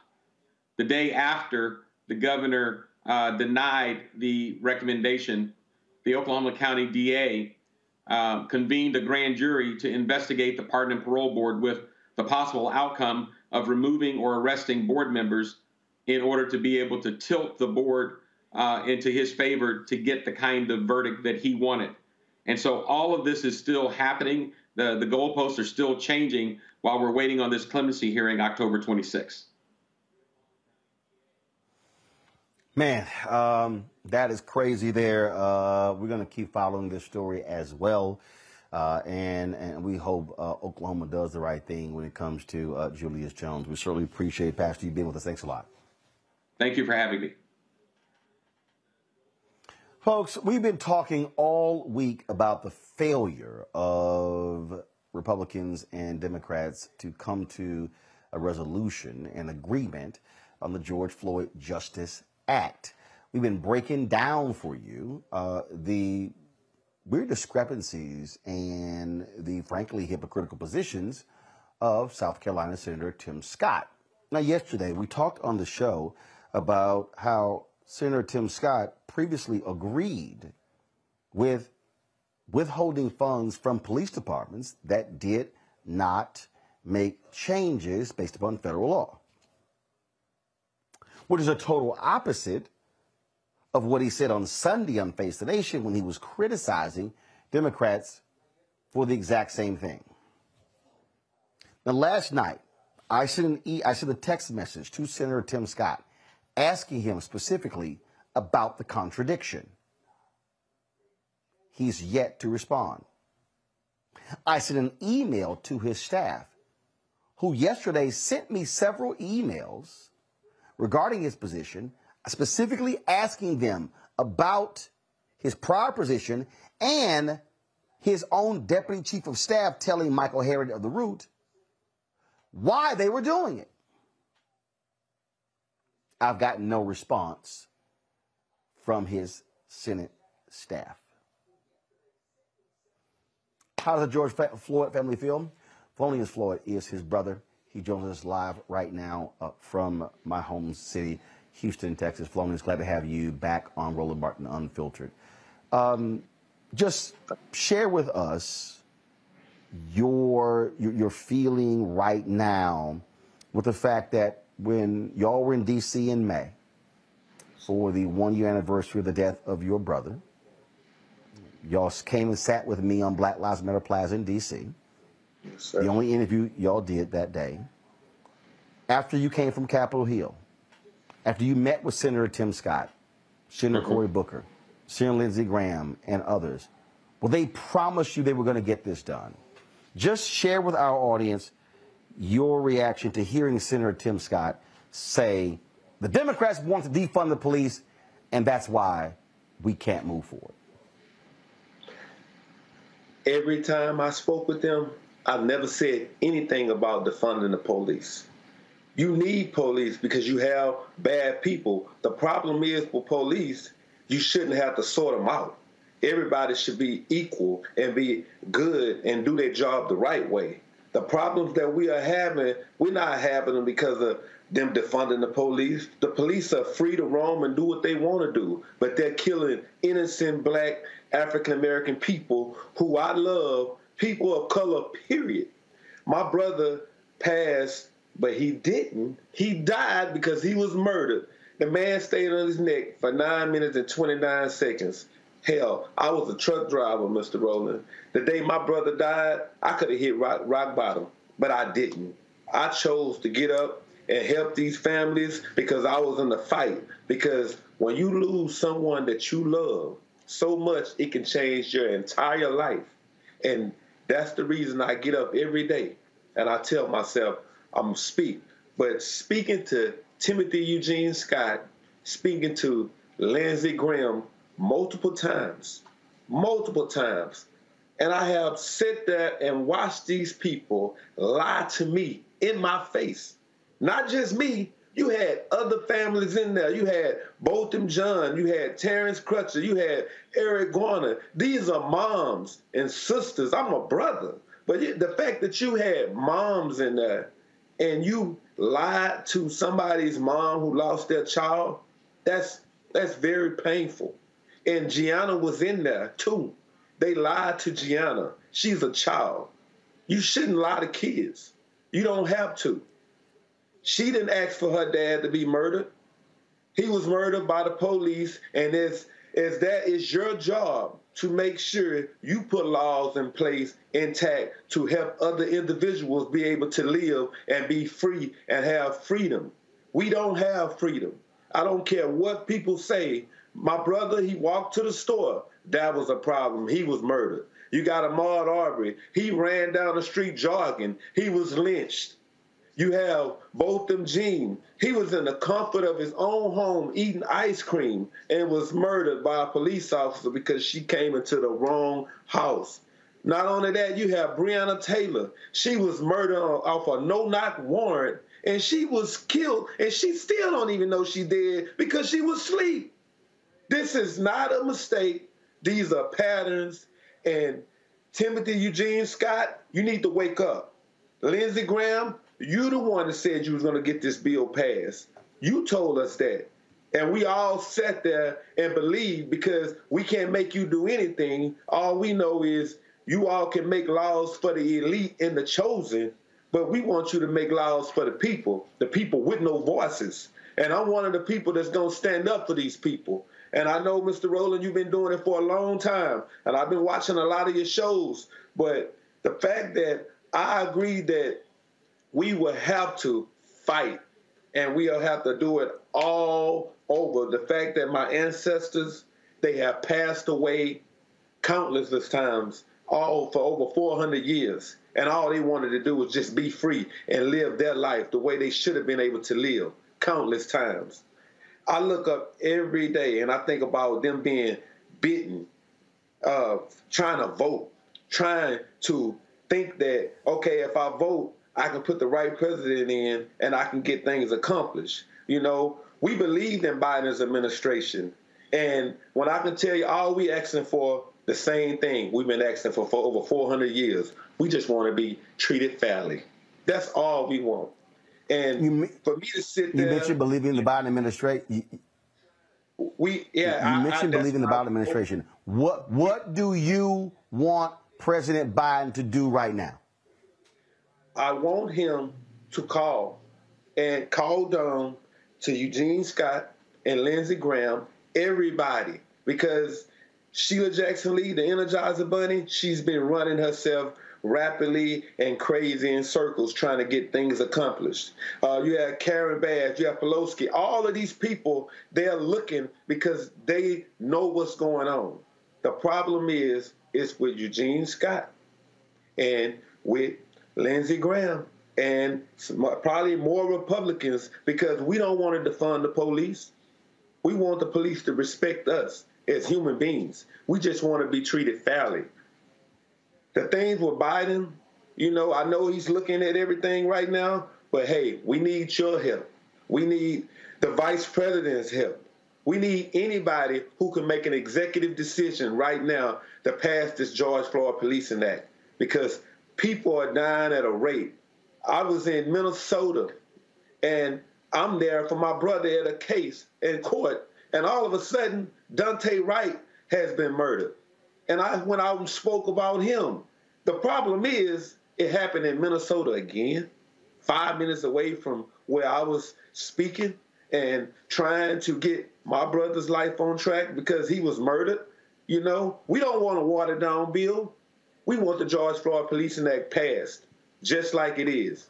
We want to end qualified immunity. We want to end a lot of different things. The no-knock warrants, we don't need to have that. The no chokeholds, we don't need that. We need you all to have the police officers to have you all's dash cams on at all time, your body cams on at all time, because it's a problem if you don't.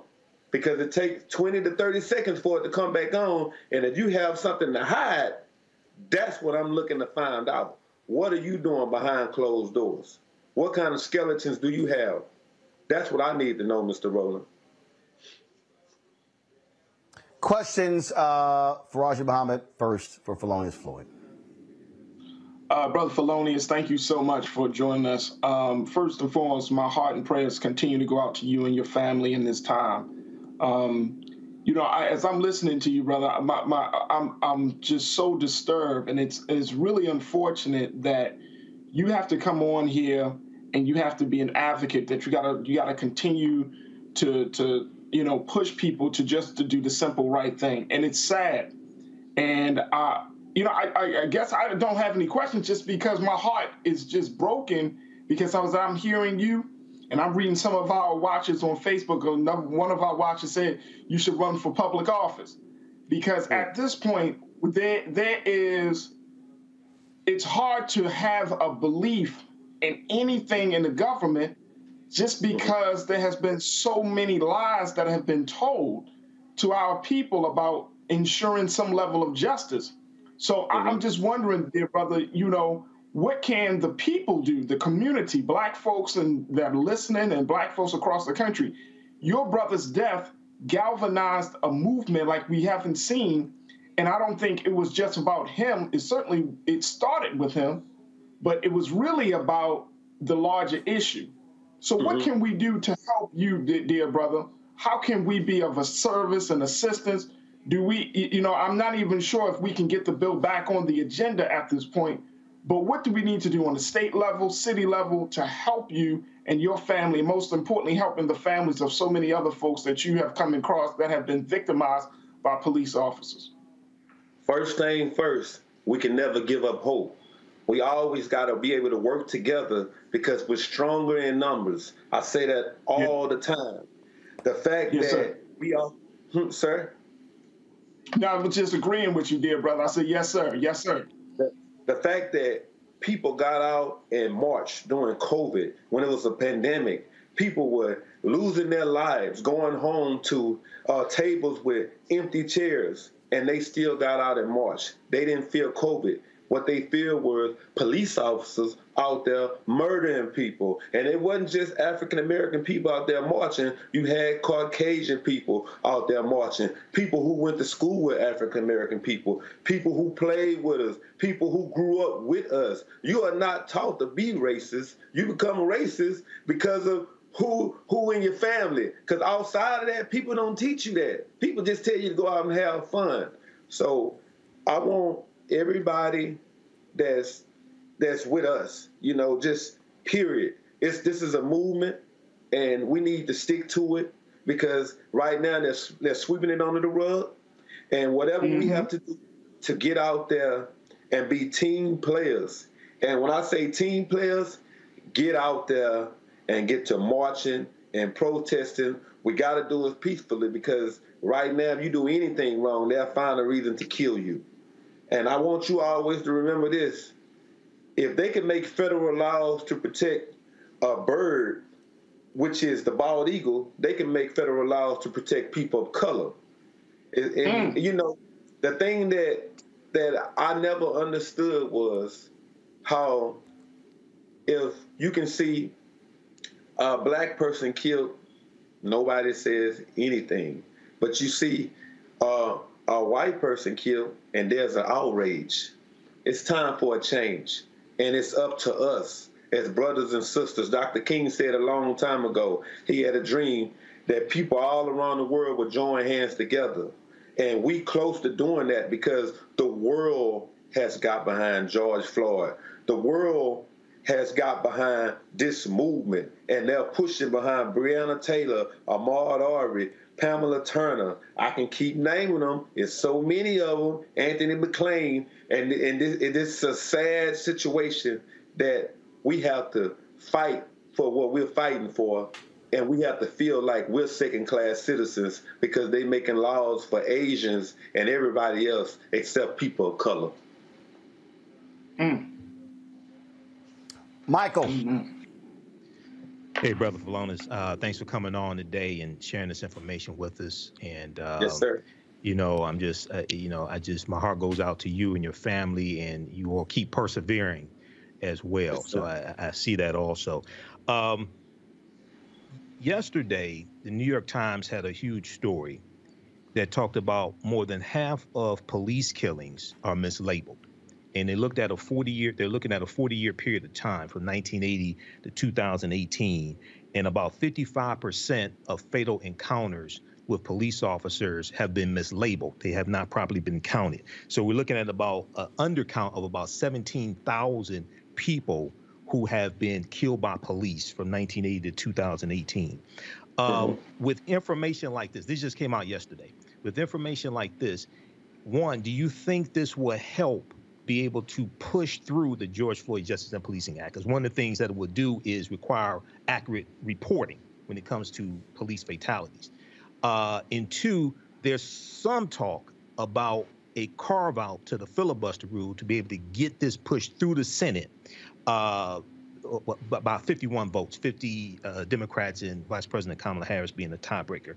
What are your thoughts on this and trying to get this pushed through through a carve out to the filibuster? Because we're not going to get any help from Republicans on this. They've just been stalling. My thoughts is we gotta build. We gotta build, and we have to continue. Just like you said, what you read in the Times, we have to continue to gather that information and just apply it to people who need to hear it constantly. Because The problem is not us. It's clearly everybody else, because we're not the one killing people. We are the ones being murdered.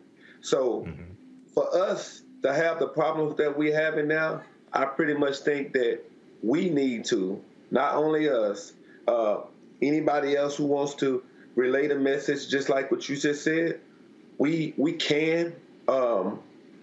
I'll even like speak to them when I have the opportunity to, because right now, evidently you can see what's going on. Nobody wants to speak to me now because I'm in an outrage.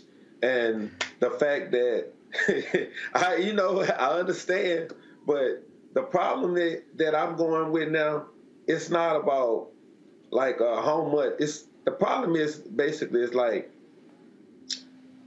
change doesn't come without cost. And it's basically, how much are you willing to lose to win the fight? That's it. We're not going to war, but we're not laying down either. So I stand with you, brother. And all the information that you're telling me, I'm gonna use it, and I'm gonna make sure they understand that these are facts. This is not fiction. Facts. Right. You can't take away facts, just like you couldn't take away that video of our brother. Thank you. Felonious, last question for you. I said earlier this week that I believe that the George Floyd family, the Breonna Taylor family, others' family, they should announce that they are coming to Washington, D.C., that they are demanding that Senator Tim Scott, Senator Lindsey Graham, Senator Mitch McConnell, Senator Chuck Schumer, Senator Cory Booker, Senator Dick Durbin sit at the table to meet with them and look them in the eye and say, why have y'all failed? Is that something that y'all are considering, literally making that demand and say, we are going to come to Capitol Hill and we want that meeting and see who shows up? I'm willing to do it. I'm willing to do it because it's not just my brother's life that has been taken away. You have millions and billions of people living in this world where they are killing innocent people. I'm talking about police brutality on innocent people. I will go. Just give me the time and the place. I will be there because somebody has to speak out. Somebody has to let them know that, hey, I'm still here. You're not finna just grab pliers and twist my teeth and make it hard for me to live. No, I'm here. I'm here to stay. I want to be able to make sure my kids be able to live in this world without telling them, hey, make sure when the police pull you over, make sure you have all the windows down, for they won't be able to say, hey, I thought somebody was in the back seat, that's why I started shooting. No, I don't hate police. I think police are good people. But the fact that I have to get up out of my bed every day and tell people what reality is, this here is a big mess. And we're not sleeping. We're wide awake. We can get to Capitol Hill, Mr. Roland. We can do that. I'll be with them if they want to. I'm here for them. Y'all let me know when you do that, and we'll be there to live stream y'all walking up the steps on Capitol Hill to that meeting. And so I think they have to be challenged directly. And yes, President Biden has to be challenged directly to actually do more as well. Because, frankly, the White House has been silent this week on the collapse of these talks, and it's time for them to step the hell up. Felonious Floyd, I always appreciate having you on the show, brother. Thanks a lot. Thank you so much. All right, then. Folks, I want to talk about a couple of stories here before I go to my final guest, and that is a brother who was actually cleared. This is out of Michigan. Murder charges dismissed against a man who spent 15 years in prison for the fire-related deaths of 5 children in Detroit. 50-year-old Jawan Deering walked out of court as a free man. Oakland County prosecutor Karen McDonald took a fresh look at Deering's case and found several issues with it. She was right. An investigation found misconduct by police and prosecutors. Deering is not going to face a second trial for that. Michael, are these prosecutors going to be disbarred? Because see, that's what has to happen. To me, yes. when you see misconduct in these cases, cops should be fired. They should be charged. Prosecutors should also have their law license snatched. You know, I agree with that, Roland, and this is why it's so important for these local elections as well, who the prosecutors are also, because there are a lot of cases that need to have a second look. You know, a second look needs to be taken, and the prosecutors have the power to do that. So, you know, over the past, one of the things that's happened because of the Black Lives Matter movement is people have started realizing the power that local prosecutors have. And they started voting for local prosecutors and realizing a lot of these people, we need to vote out of office and vote better prosecutors in the office who will prosecute officers, but will also take second looks at cases like this as well. So yeah, definitely. They need to lose their law license. They need to go after the police officers who lied, etc. Faraji. Yeah, I would agree with you on that, and with Michael on that as well. I mean, the fact is that when you got prosecutors that put a man behind bars and do all of those things, and you know what I found in these type of cases, Brother Roland and Brother Michael, is that there really isn't no strong criteria against prosecutors. I mean, we often talk about defense attorneys who do those, you know, corruptive behavior, but when it comes to prosecutors, what is the consequence when a prosecutor wrongfully convicts an individual? And since there isn't any sort of punishment, then they're going to continue to see it, especially when you're talking about cases that relate to the welfare and well-being of Black men and women in this country. So, you know, and for a prosecutor, it's like, oh, we just lost the case. But for the person that's wrongly convicted and locked up, they lost years. It's not just one thing. They lost years. They lost time away from their family. In some cases, they lose a sense of reality and sanity. So there needs to be something that, especially if the prosecutor has a pattern of locking people up based on, you know, without real evidence or being wrongfully convicted people. All right, folks, got to go to a real quick break. When we come back, we'll talk about a charter school that is all about helping those in need. Next, in our Education Matters segment, I'm Roland Martin Unfiltered, streaming on the Black Star Network. I believe that people our age have lost the ability to focus the discipline on the art of organizing. The challenges, there's so many of them and they're complex, and we need to be moving to address them. But I'm able to say, watch out, Tiffany. I know this road. That is so freaking dope.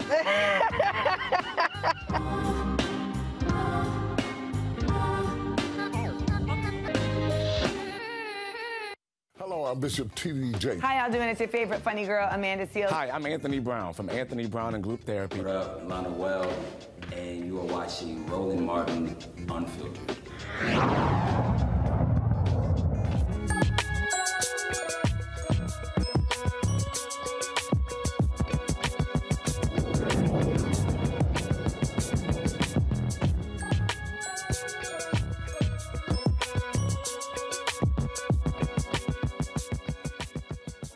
Folks, Doris L. Morrow Academy is a private school satellite program that offers tutoring, summer camp, and activities for students in person and virtually. They're based in Baldwin Hills, California. The school is named after the founder's mother, a social worker who profoundly valued education. Joining us now is Kimberly Morrow Brock, founder and executive director of the Doris L. Morrow Academy. Glad to have you here, Kimberly. First of all, I call it a charter school. It's not a charter school. No. So sorry about that. And so, when did you start this? When did you start this? And what was a specific thing that caused you to say, well, you know what, I got to do this? So I have been teaching, and I had been an administrator in public school for over 20 years. And when the pandemic hit in June of 2020, I resigned from my position.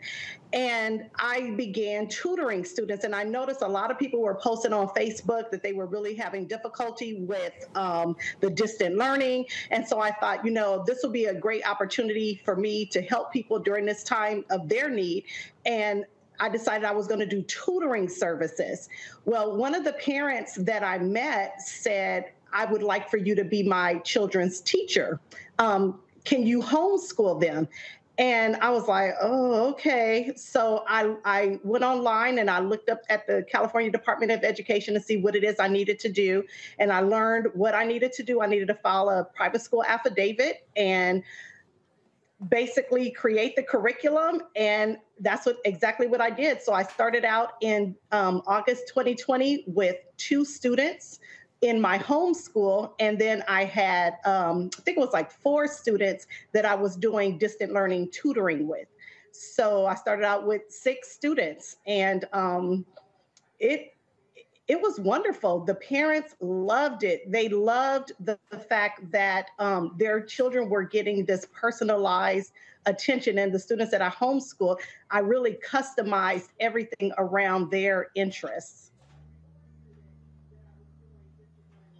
Wow, that is pretty interesting there. How many students are you serving?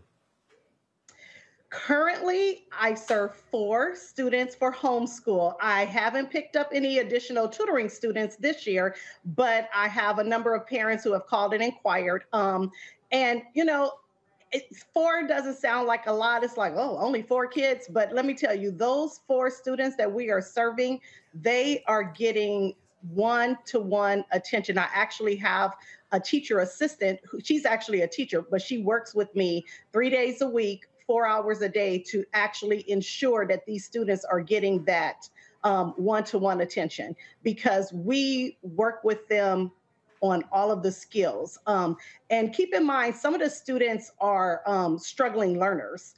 And they really need that additional attention.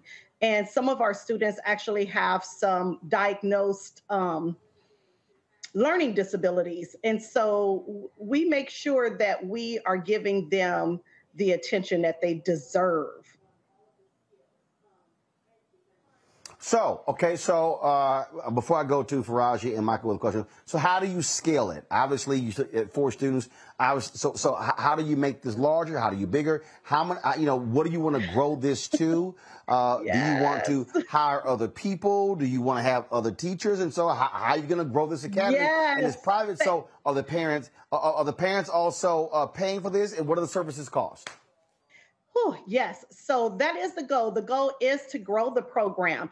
My goal would be to have at least 10 to 12 students that my site is serving. Because it's a PSP, which is a private school satellite program, my ultimate goal is to have different sites for this. So other educators who are committed to customizing education and to being given that personalized attention, I would like for them to then take on their site, but utilizing the program that I've created with the students. So I don't want to have 20 to 30 kids showing up at my home, because this is done at my home. It's a homeschool program. So we do it in my home. And the goal would be for me to hire at least 2 to 3 more additional staff members. And yes, first of all, you say the students show up in your home, but you also do it virtually. And so if you do virtual as well, yes. So what will be your capacity? That's the real issue. So the capacity for my home site would be 12 students. But then I would want to get, my long-term goal, Roland, is to franchise this. So just like, Sylvan has different centers. So I would like to have different Doris L. Morrow Academy satellite programs where other educators who are committed, just like me, are running the same program, but from their place of residence. So that's my long-term goal. So I can service more students than what I can personally service. So right now, this is just year 2. I'm just getting started. I'm actually putting some things, procedures and processes together. So that's the long-term goal. But for my personal on-site, I would like to get at least 6 to 8 additional students. And if I can get some virtually, then that would be great too, because then I'd be able to manage that. But I don't want to have too many students where then I'm taking away from the original purpose of the school, which is to make sure that these students are getting attention and that they're getting that personalized attention. I hope that answered your question. Well, it did, but look, but the bottom line is this here. I get in terms of what you're able to do, but I do think the ability to be able to broaden. Again, last question in terms of, is there a cost and how much is it? Yes, so there is a tuition cost. It's $800 a month if a parent chooses to send their child 5 days a week, and then the tuition diminishes depending on how many days they're going to send them. So if they're sending them 3 days a week, they're sending them 2 days a week, then the cost, it goes down. Now, some parents have opted that if their child is only coming 3 days a week, but they still need a little help, then they'll do virtual. So they'll attend the classes virtually. But that's happened in a few cases. And so I'm really I'm trying to put together something that parents can really be proud of, because here's the bottom line. The students that I currently serve, they would be lost in a public school classroom right now because their needs are so great. Their academic needs are so great. And they just would not be served properly. I've been in public school education. I know the game. I know students that are quiet, students that don't make a fuss. They just get lost and they get pushed forward. When I was teaching high school, I taught 10th grade and 11th grade. I would have students that could barely read and forget writing a 5-paragraph essay.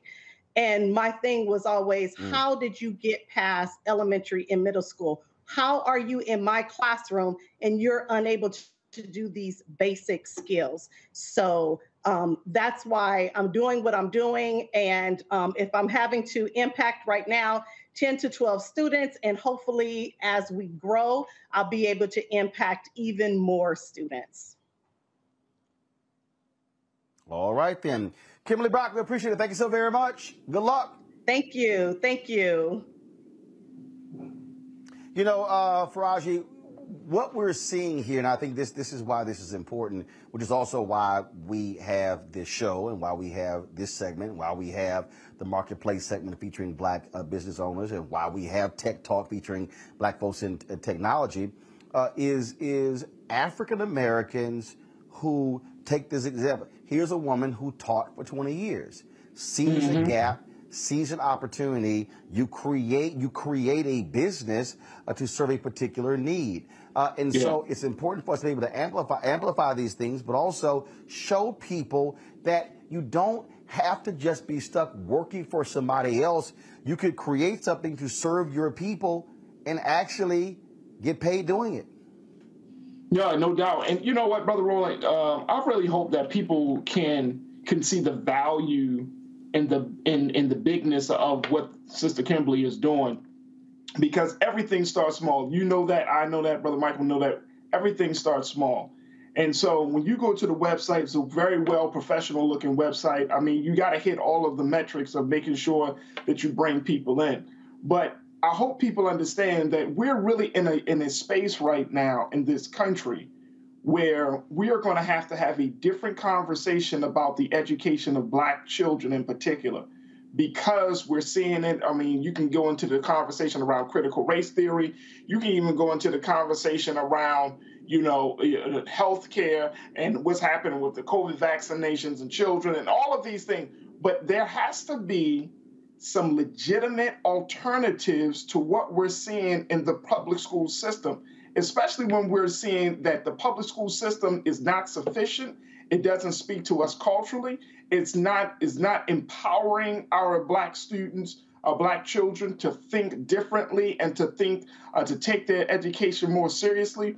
When you're dealing with a dropout rate as high as we're facing in the black community, you got to figure out some different alternatives. So, like what Sister Kimberly is doing, and my big question would be is, what type of support are you getting, Sister Kimberly? Are you connecting with other, smaller, tutoring services and school initiatives like this in other places to create a network to help give our people a picture of what independent education for our people really looks like.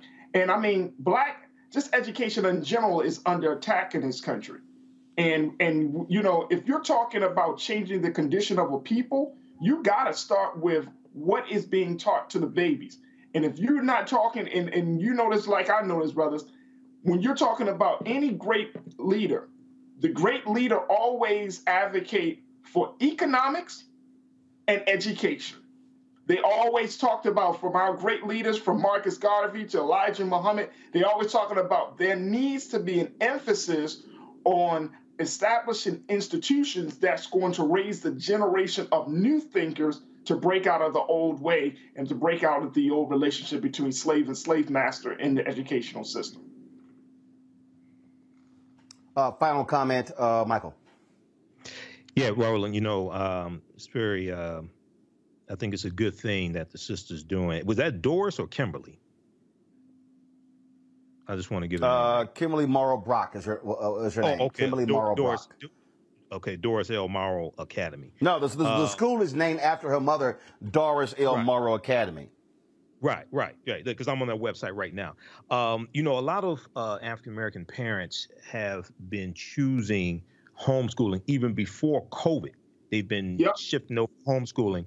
And one of the reasons why is because they want their children to learn African-American history and African history, okay? And a lot of the history that's being taught in these schools and some of the lessons have been damaging to our children. And on their website, you know, she has a quote from Dr. Carter G. Woodson, the creator of Black History Month. So I think this is a good thing that she's doing.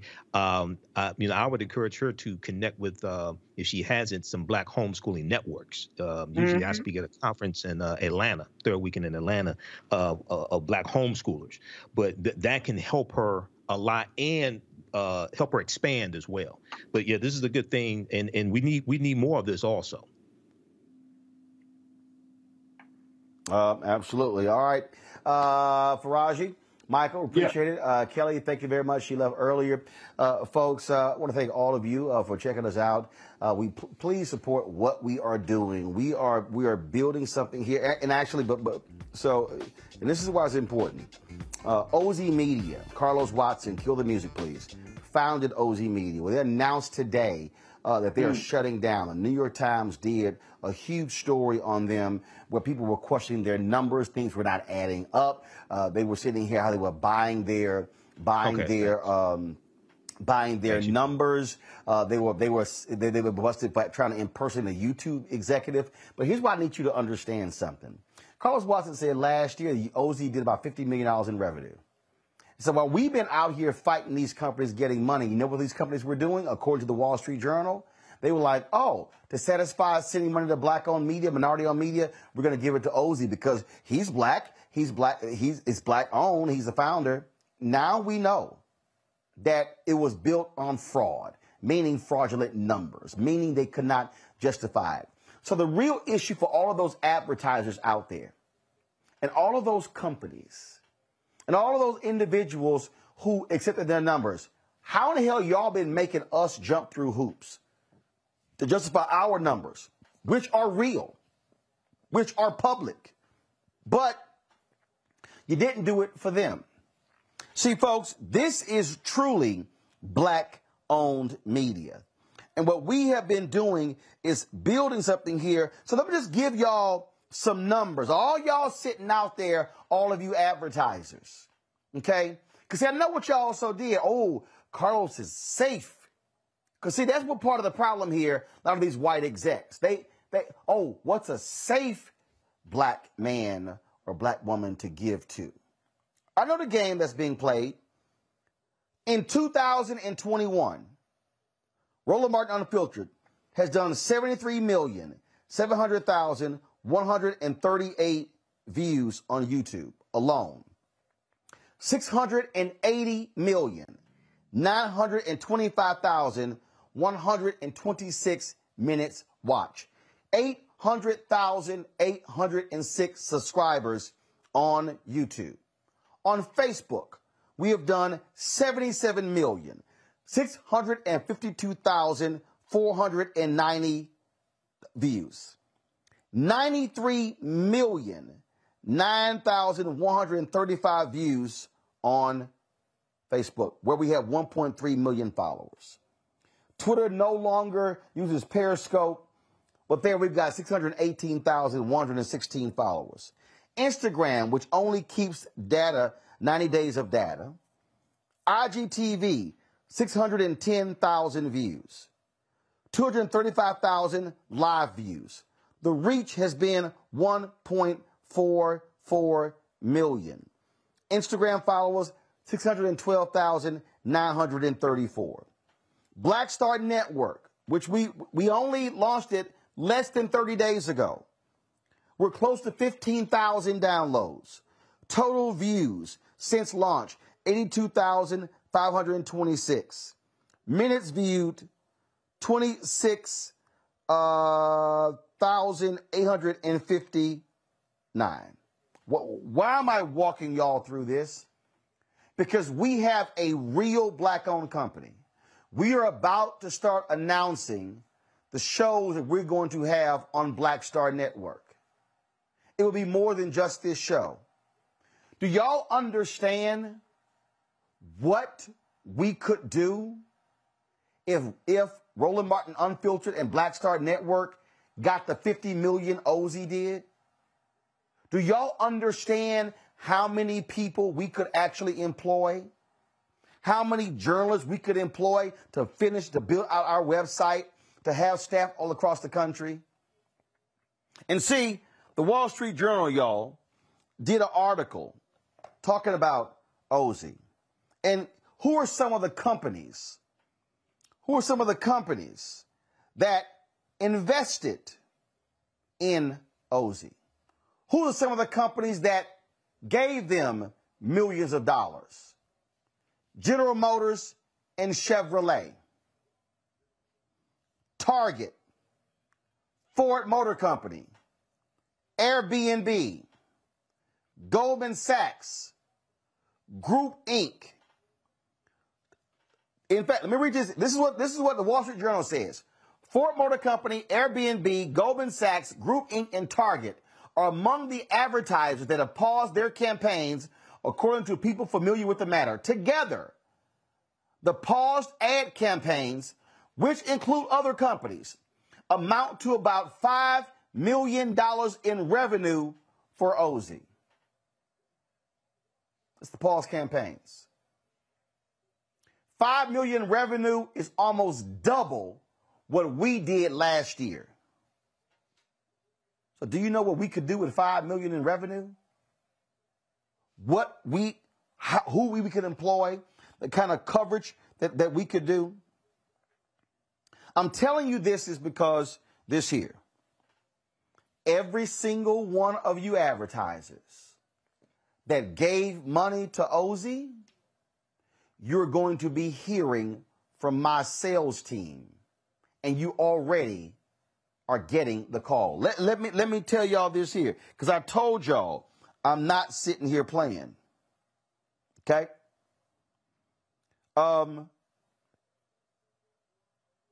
General Motors paid Ozy to do a show called Real Talk, Real Change. The concept was conceived by Carol H. Williams Ad Agency. If you go to YouTube, you can see some of those shows. General Motors, Chevrolet. You want to do a show called Real Talk, Real Change? Black Star Network, Roland Martin Unfiltered. We have the assets to produce it. We have the assets to distribute it. I'm about to send an email right now to Deborah Wall, who is the Chief Marketing Officer for General Motors. I'm about to send an email right now to Heather Stewart, who is the executive with Carrot, their advertising agency, for us to do it. Our numbers are real. Our focus is real. And see, when we are able to get additional advertising, well, hell, I can do the exact same thing that Carlos Watson did. I can have billboards. I can have commercials. I can have Black Star Network plastered all over the place. And then more people can see us. And then our numbers can get bigger. And we can actually grow.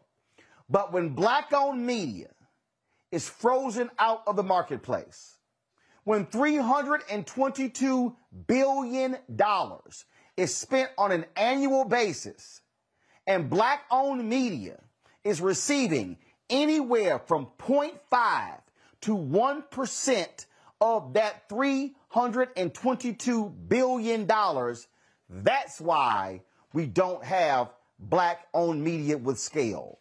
That's why we don't have the ability to have multiple reporters and staff everywhere. That's why we can't, and I would love to be able to say my panelists are contributors to Black Star Network, which means I'm paying them, but we actually can't afford that. It is because this system, what they do is they go, oh, he's safe, she's safe. And let me go ahead and say this since we're talking about it. My salespeople, you know what happens when they're on calls? Someone will say, well, you know, Roland is controversial. And do you know who typically is the person saying it? Somebody Black. Not the white folks on the call. Typically, it's the Black person saying, ooh, he's controversial. Do y'all know that Fox News does more than $1.5 billion in profit a year? Is Sean Hannity controversial? Tucker Carlson? Laura Ingraham? Stuart Varney? Shall I go on? See, it's amazing how we're controversial, but they're provocative. Oh, brands. Brands. In fact, let me do this here. Anna, bring me my laptop. See, since we're here, because I really want y'all to understand this. I wasn't planning to do this. But Zena or Anna, I need my laptop, please. Just the other day, I recorded Fox News shows. Okay, y'all, I'm about to do something like we do, like when you with your family. Anna, Zena, right, Daddy, right there, in my backpack. Give my laptop right there. My backpack, in my laptop. Bring it here. I recorded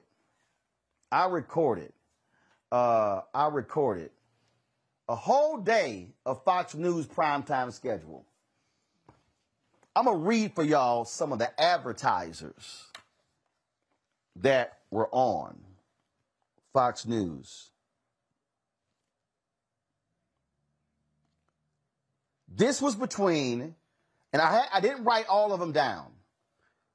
On Laura Ingram's show, Nutrisystem, Nordic Track, Sandals Resort, Honeywell.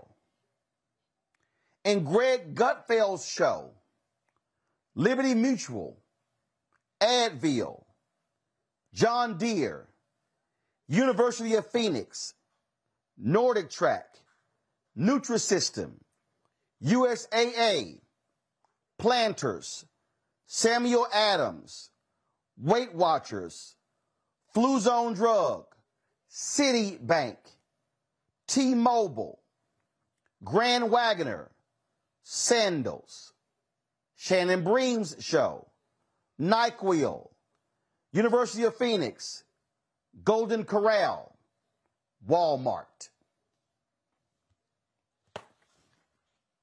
Now, if every single one of those brands ran ads on Fox News, then you cannot tell me you cannot support Roland Martin Unfiltered and the Black Star Network.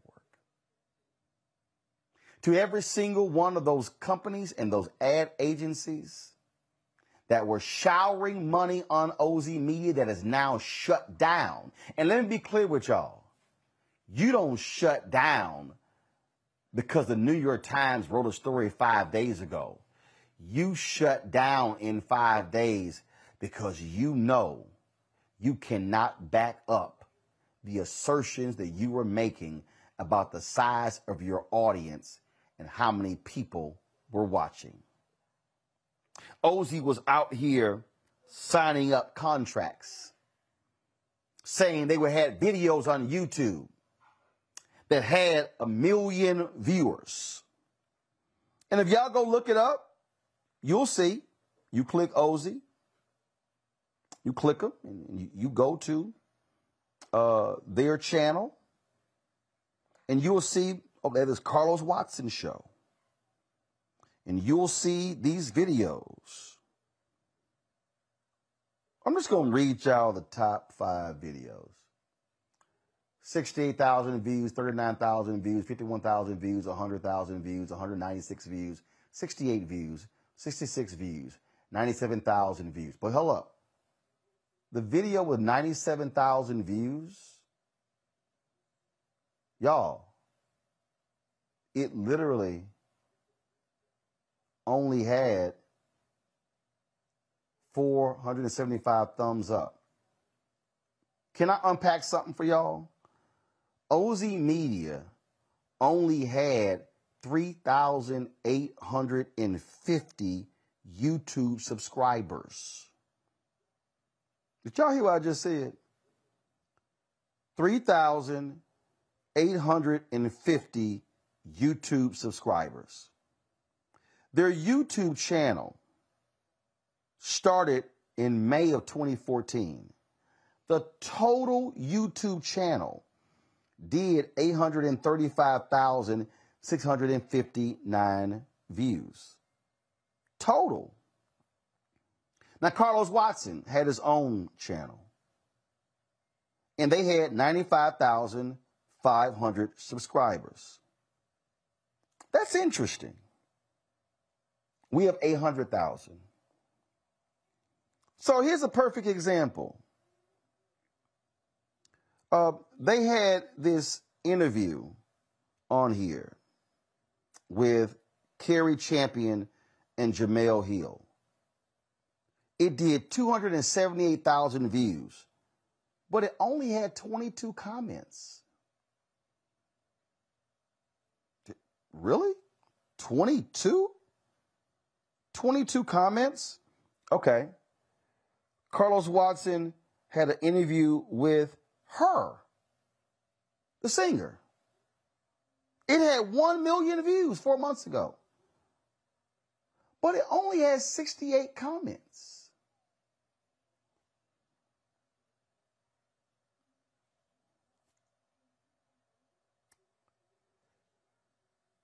He interviewed modeling star Lena Bloom 3 months ago. 1 million views. 338 comments.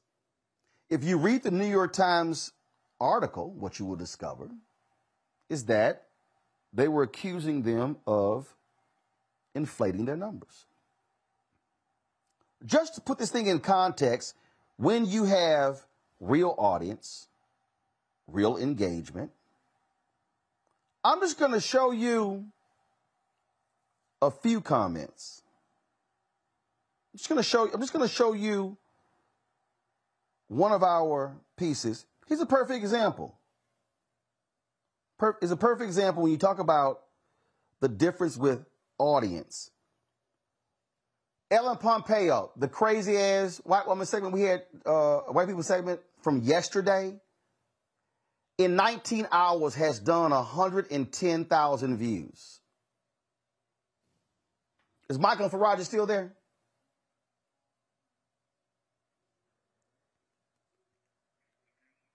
In 19 hours, our Ellen Pompeo segment has done 110,000 views on our YouTube channel. There are 1,000 comments. They interviewed her, had 1 million views. and didn't even hit 100 comments. To the advertising community, this is a platform that truly speaks to and reaches Black America. Y'all should be signing multi-year partnerships and agreements with us. Control room, I need you to pull up a story, Group M and Ozy partner. Because this is important. This is my last point. Group M is one of the major advertising agencies in America. I believe that they control in excess of $40 billion in company advertising budget. The CEO is Black. His name is Kirk McDonald. Kirk used to work at Time Warner. I've met Kirk a few times. In March, I believe, March or April, let me know when y'all pull the article up, please, and show it. Group M announced that they were doing a 2-year deal with Ozy as a part of their responsible spending initiative. This is a multi-year deal, and I guarantee you it is a multi-million-dollar deal. The announcement in Ad Age says Group M takes a responsibility-focused approach to media buying.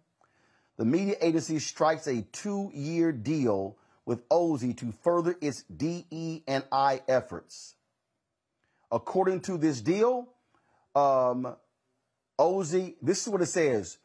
They struck a 2-year deal with Ozy, a multi-platform media and entertainment company that boasts a connection with a diverse audience of 75 million people, most of whom are millennial or Gen Z. We now know that is a lie.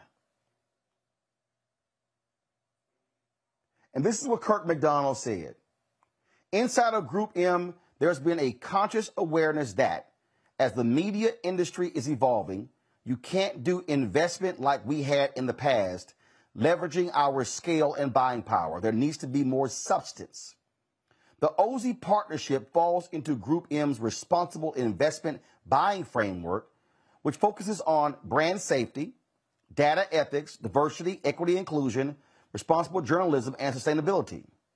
The goal, according to McDonald, is to make advertising work better for people and maximize media dollars through socially conscious buying to fund positive change. We agree. And it said McDonald points to Ozy as the type of media company Group M will be looking to partner with more deeply moving forward. Those that support and expose fresh perspectives and audiences. What that means is Group M plan to spend more millions with Ozy. Well, as of today, Ozy is out of business. And so as a result, I am directing my sales team, and I can text it myself, I'm directing my sales team to communicate this weekend directly with Kirk McDonald, the CEO of Group M, and to say the 2-year deal that you signed with Ozy, you should do that deal with Black Star Network and Roland Martin Unfiltered. The only way we are going to change this industry is when we leverage our power. And that means when I post something like this on Instagram and Twitter and Facebook, I need you to like and share it. The advertisers, these companies, these agencies need to see you commenting as much about the lack of us getting dollars as you do about a Real Housewives show. Because when we are commenting on Ellen Pompeo and Denzel, and yes, it was a very interesting story, that gets no money to us. That does not allow us to hire staff. But when we make it clear to these companies and these ad agencies that we mean business with our audience, then we're able to build and grow. And when Black Star Network and Roland Martin Unfiltered and the parent company New Vision Media, when we were able to grow and hire staff and pay them more and employ more people, we are building Black America. We are actually allowing people to buy homes, to send their kids to college. That's how you talk about creating wealth. It is not through being an employee. It is about ownership. So, Ozy Media is gone. Carlos Watson, his reputation is in tatters. We're still here. And we're not going away because we are building something here that is real, that is substantive, that is Black owned, that is socially conscious, that cares for our community. The question is, are you actually going to support it? Folks, we always end the show on Fridays with our remember the Bring the Funk fan club. I'm going to roll that right now. I'll see you guys on Monday from Los Angeles, from the George Lopez Golf Tournament in LA, Los Angeles, California. See you then. How?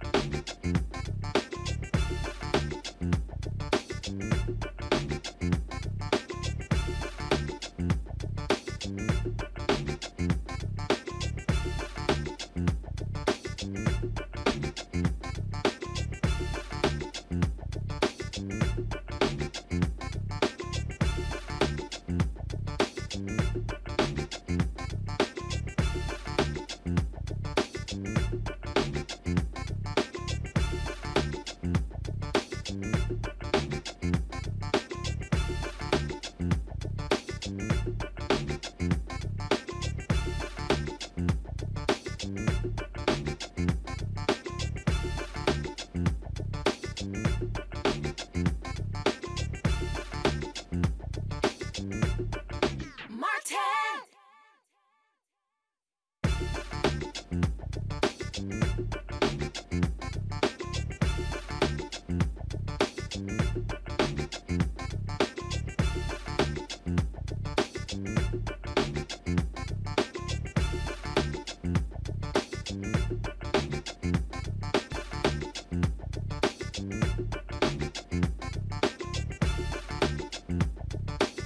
right.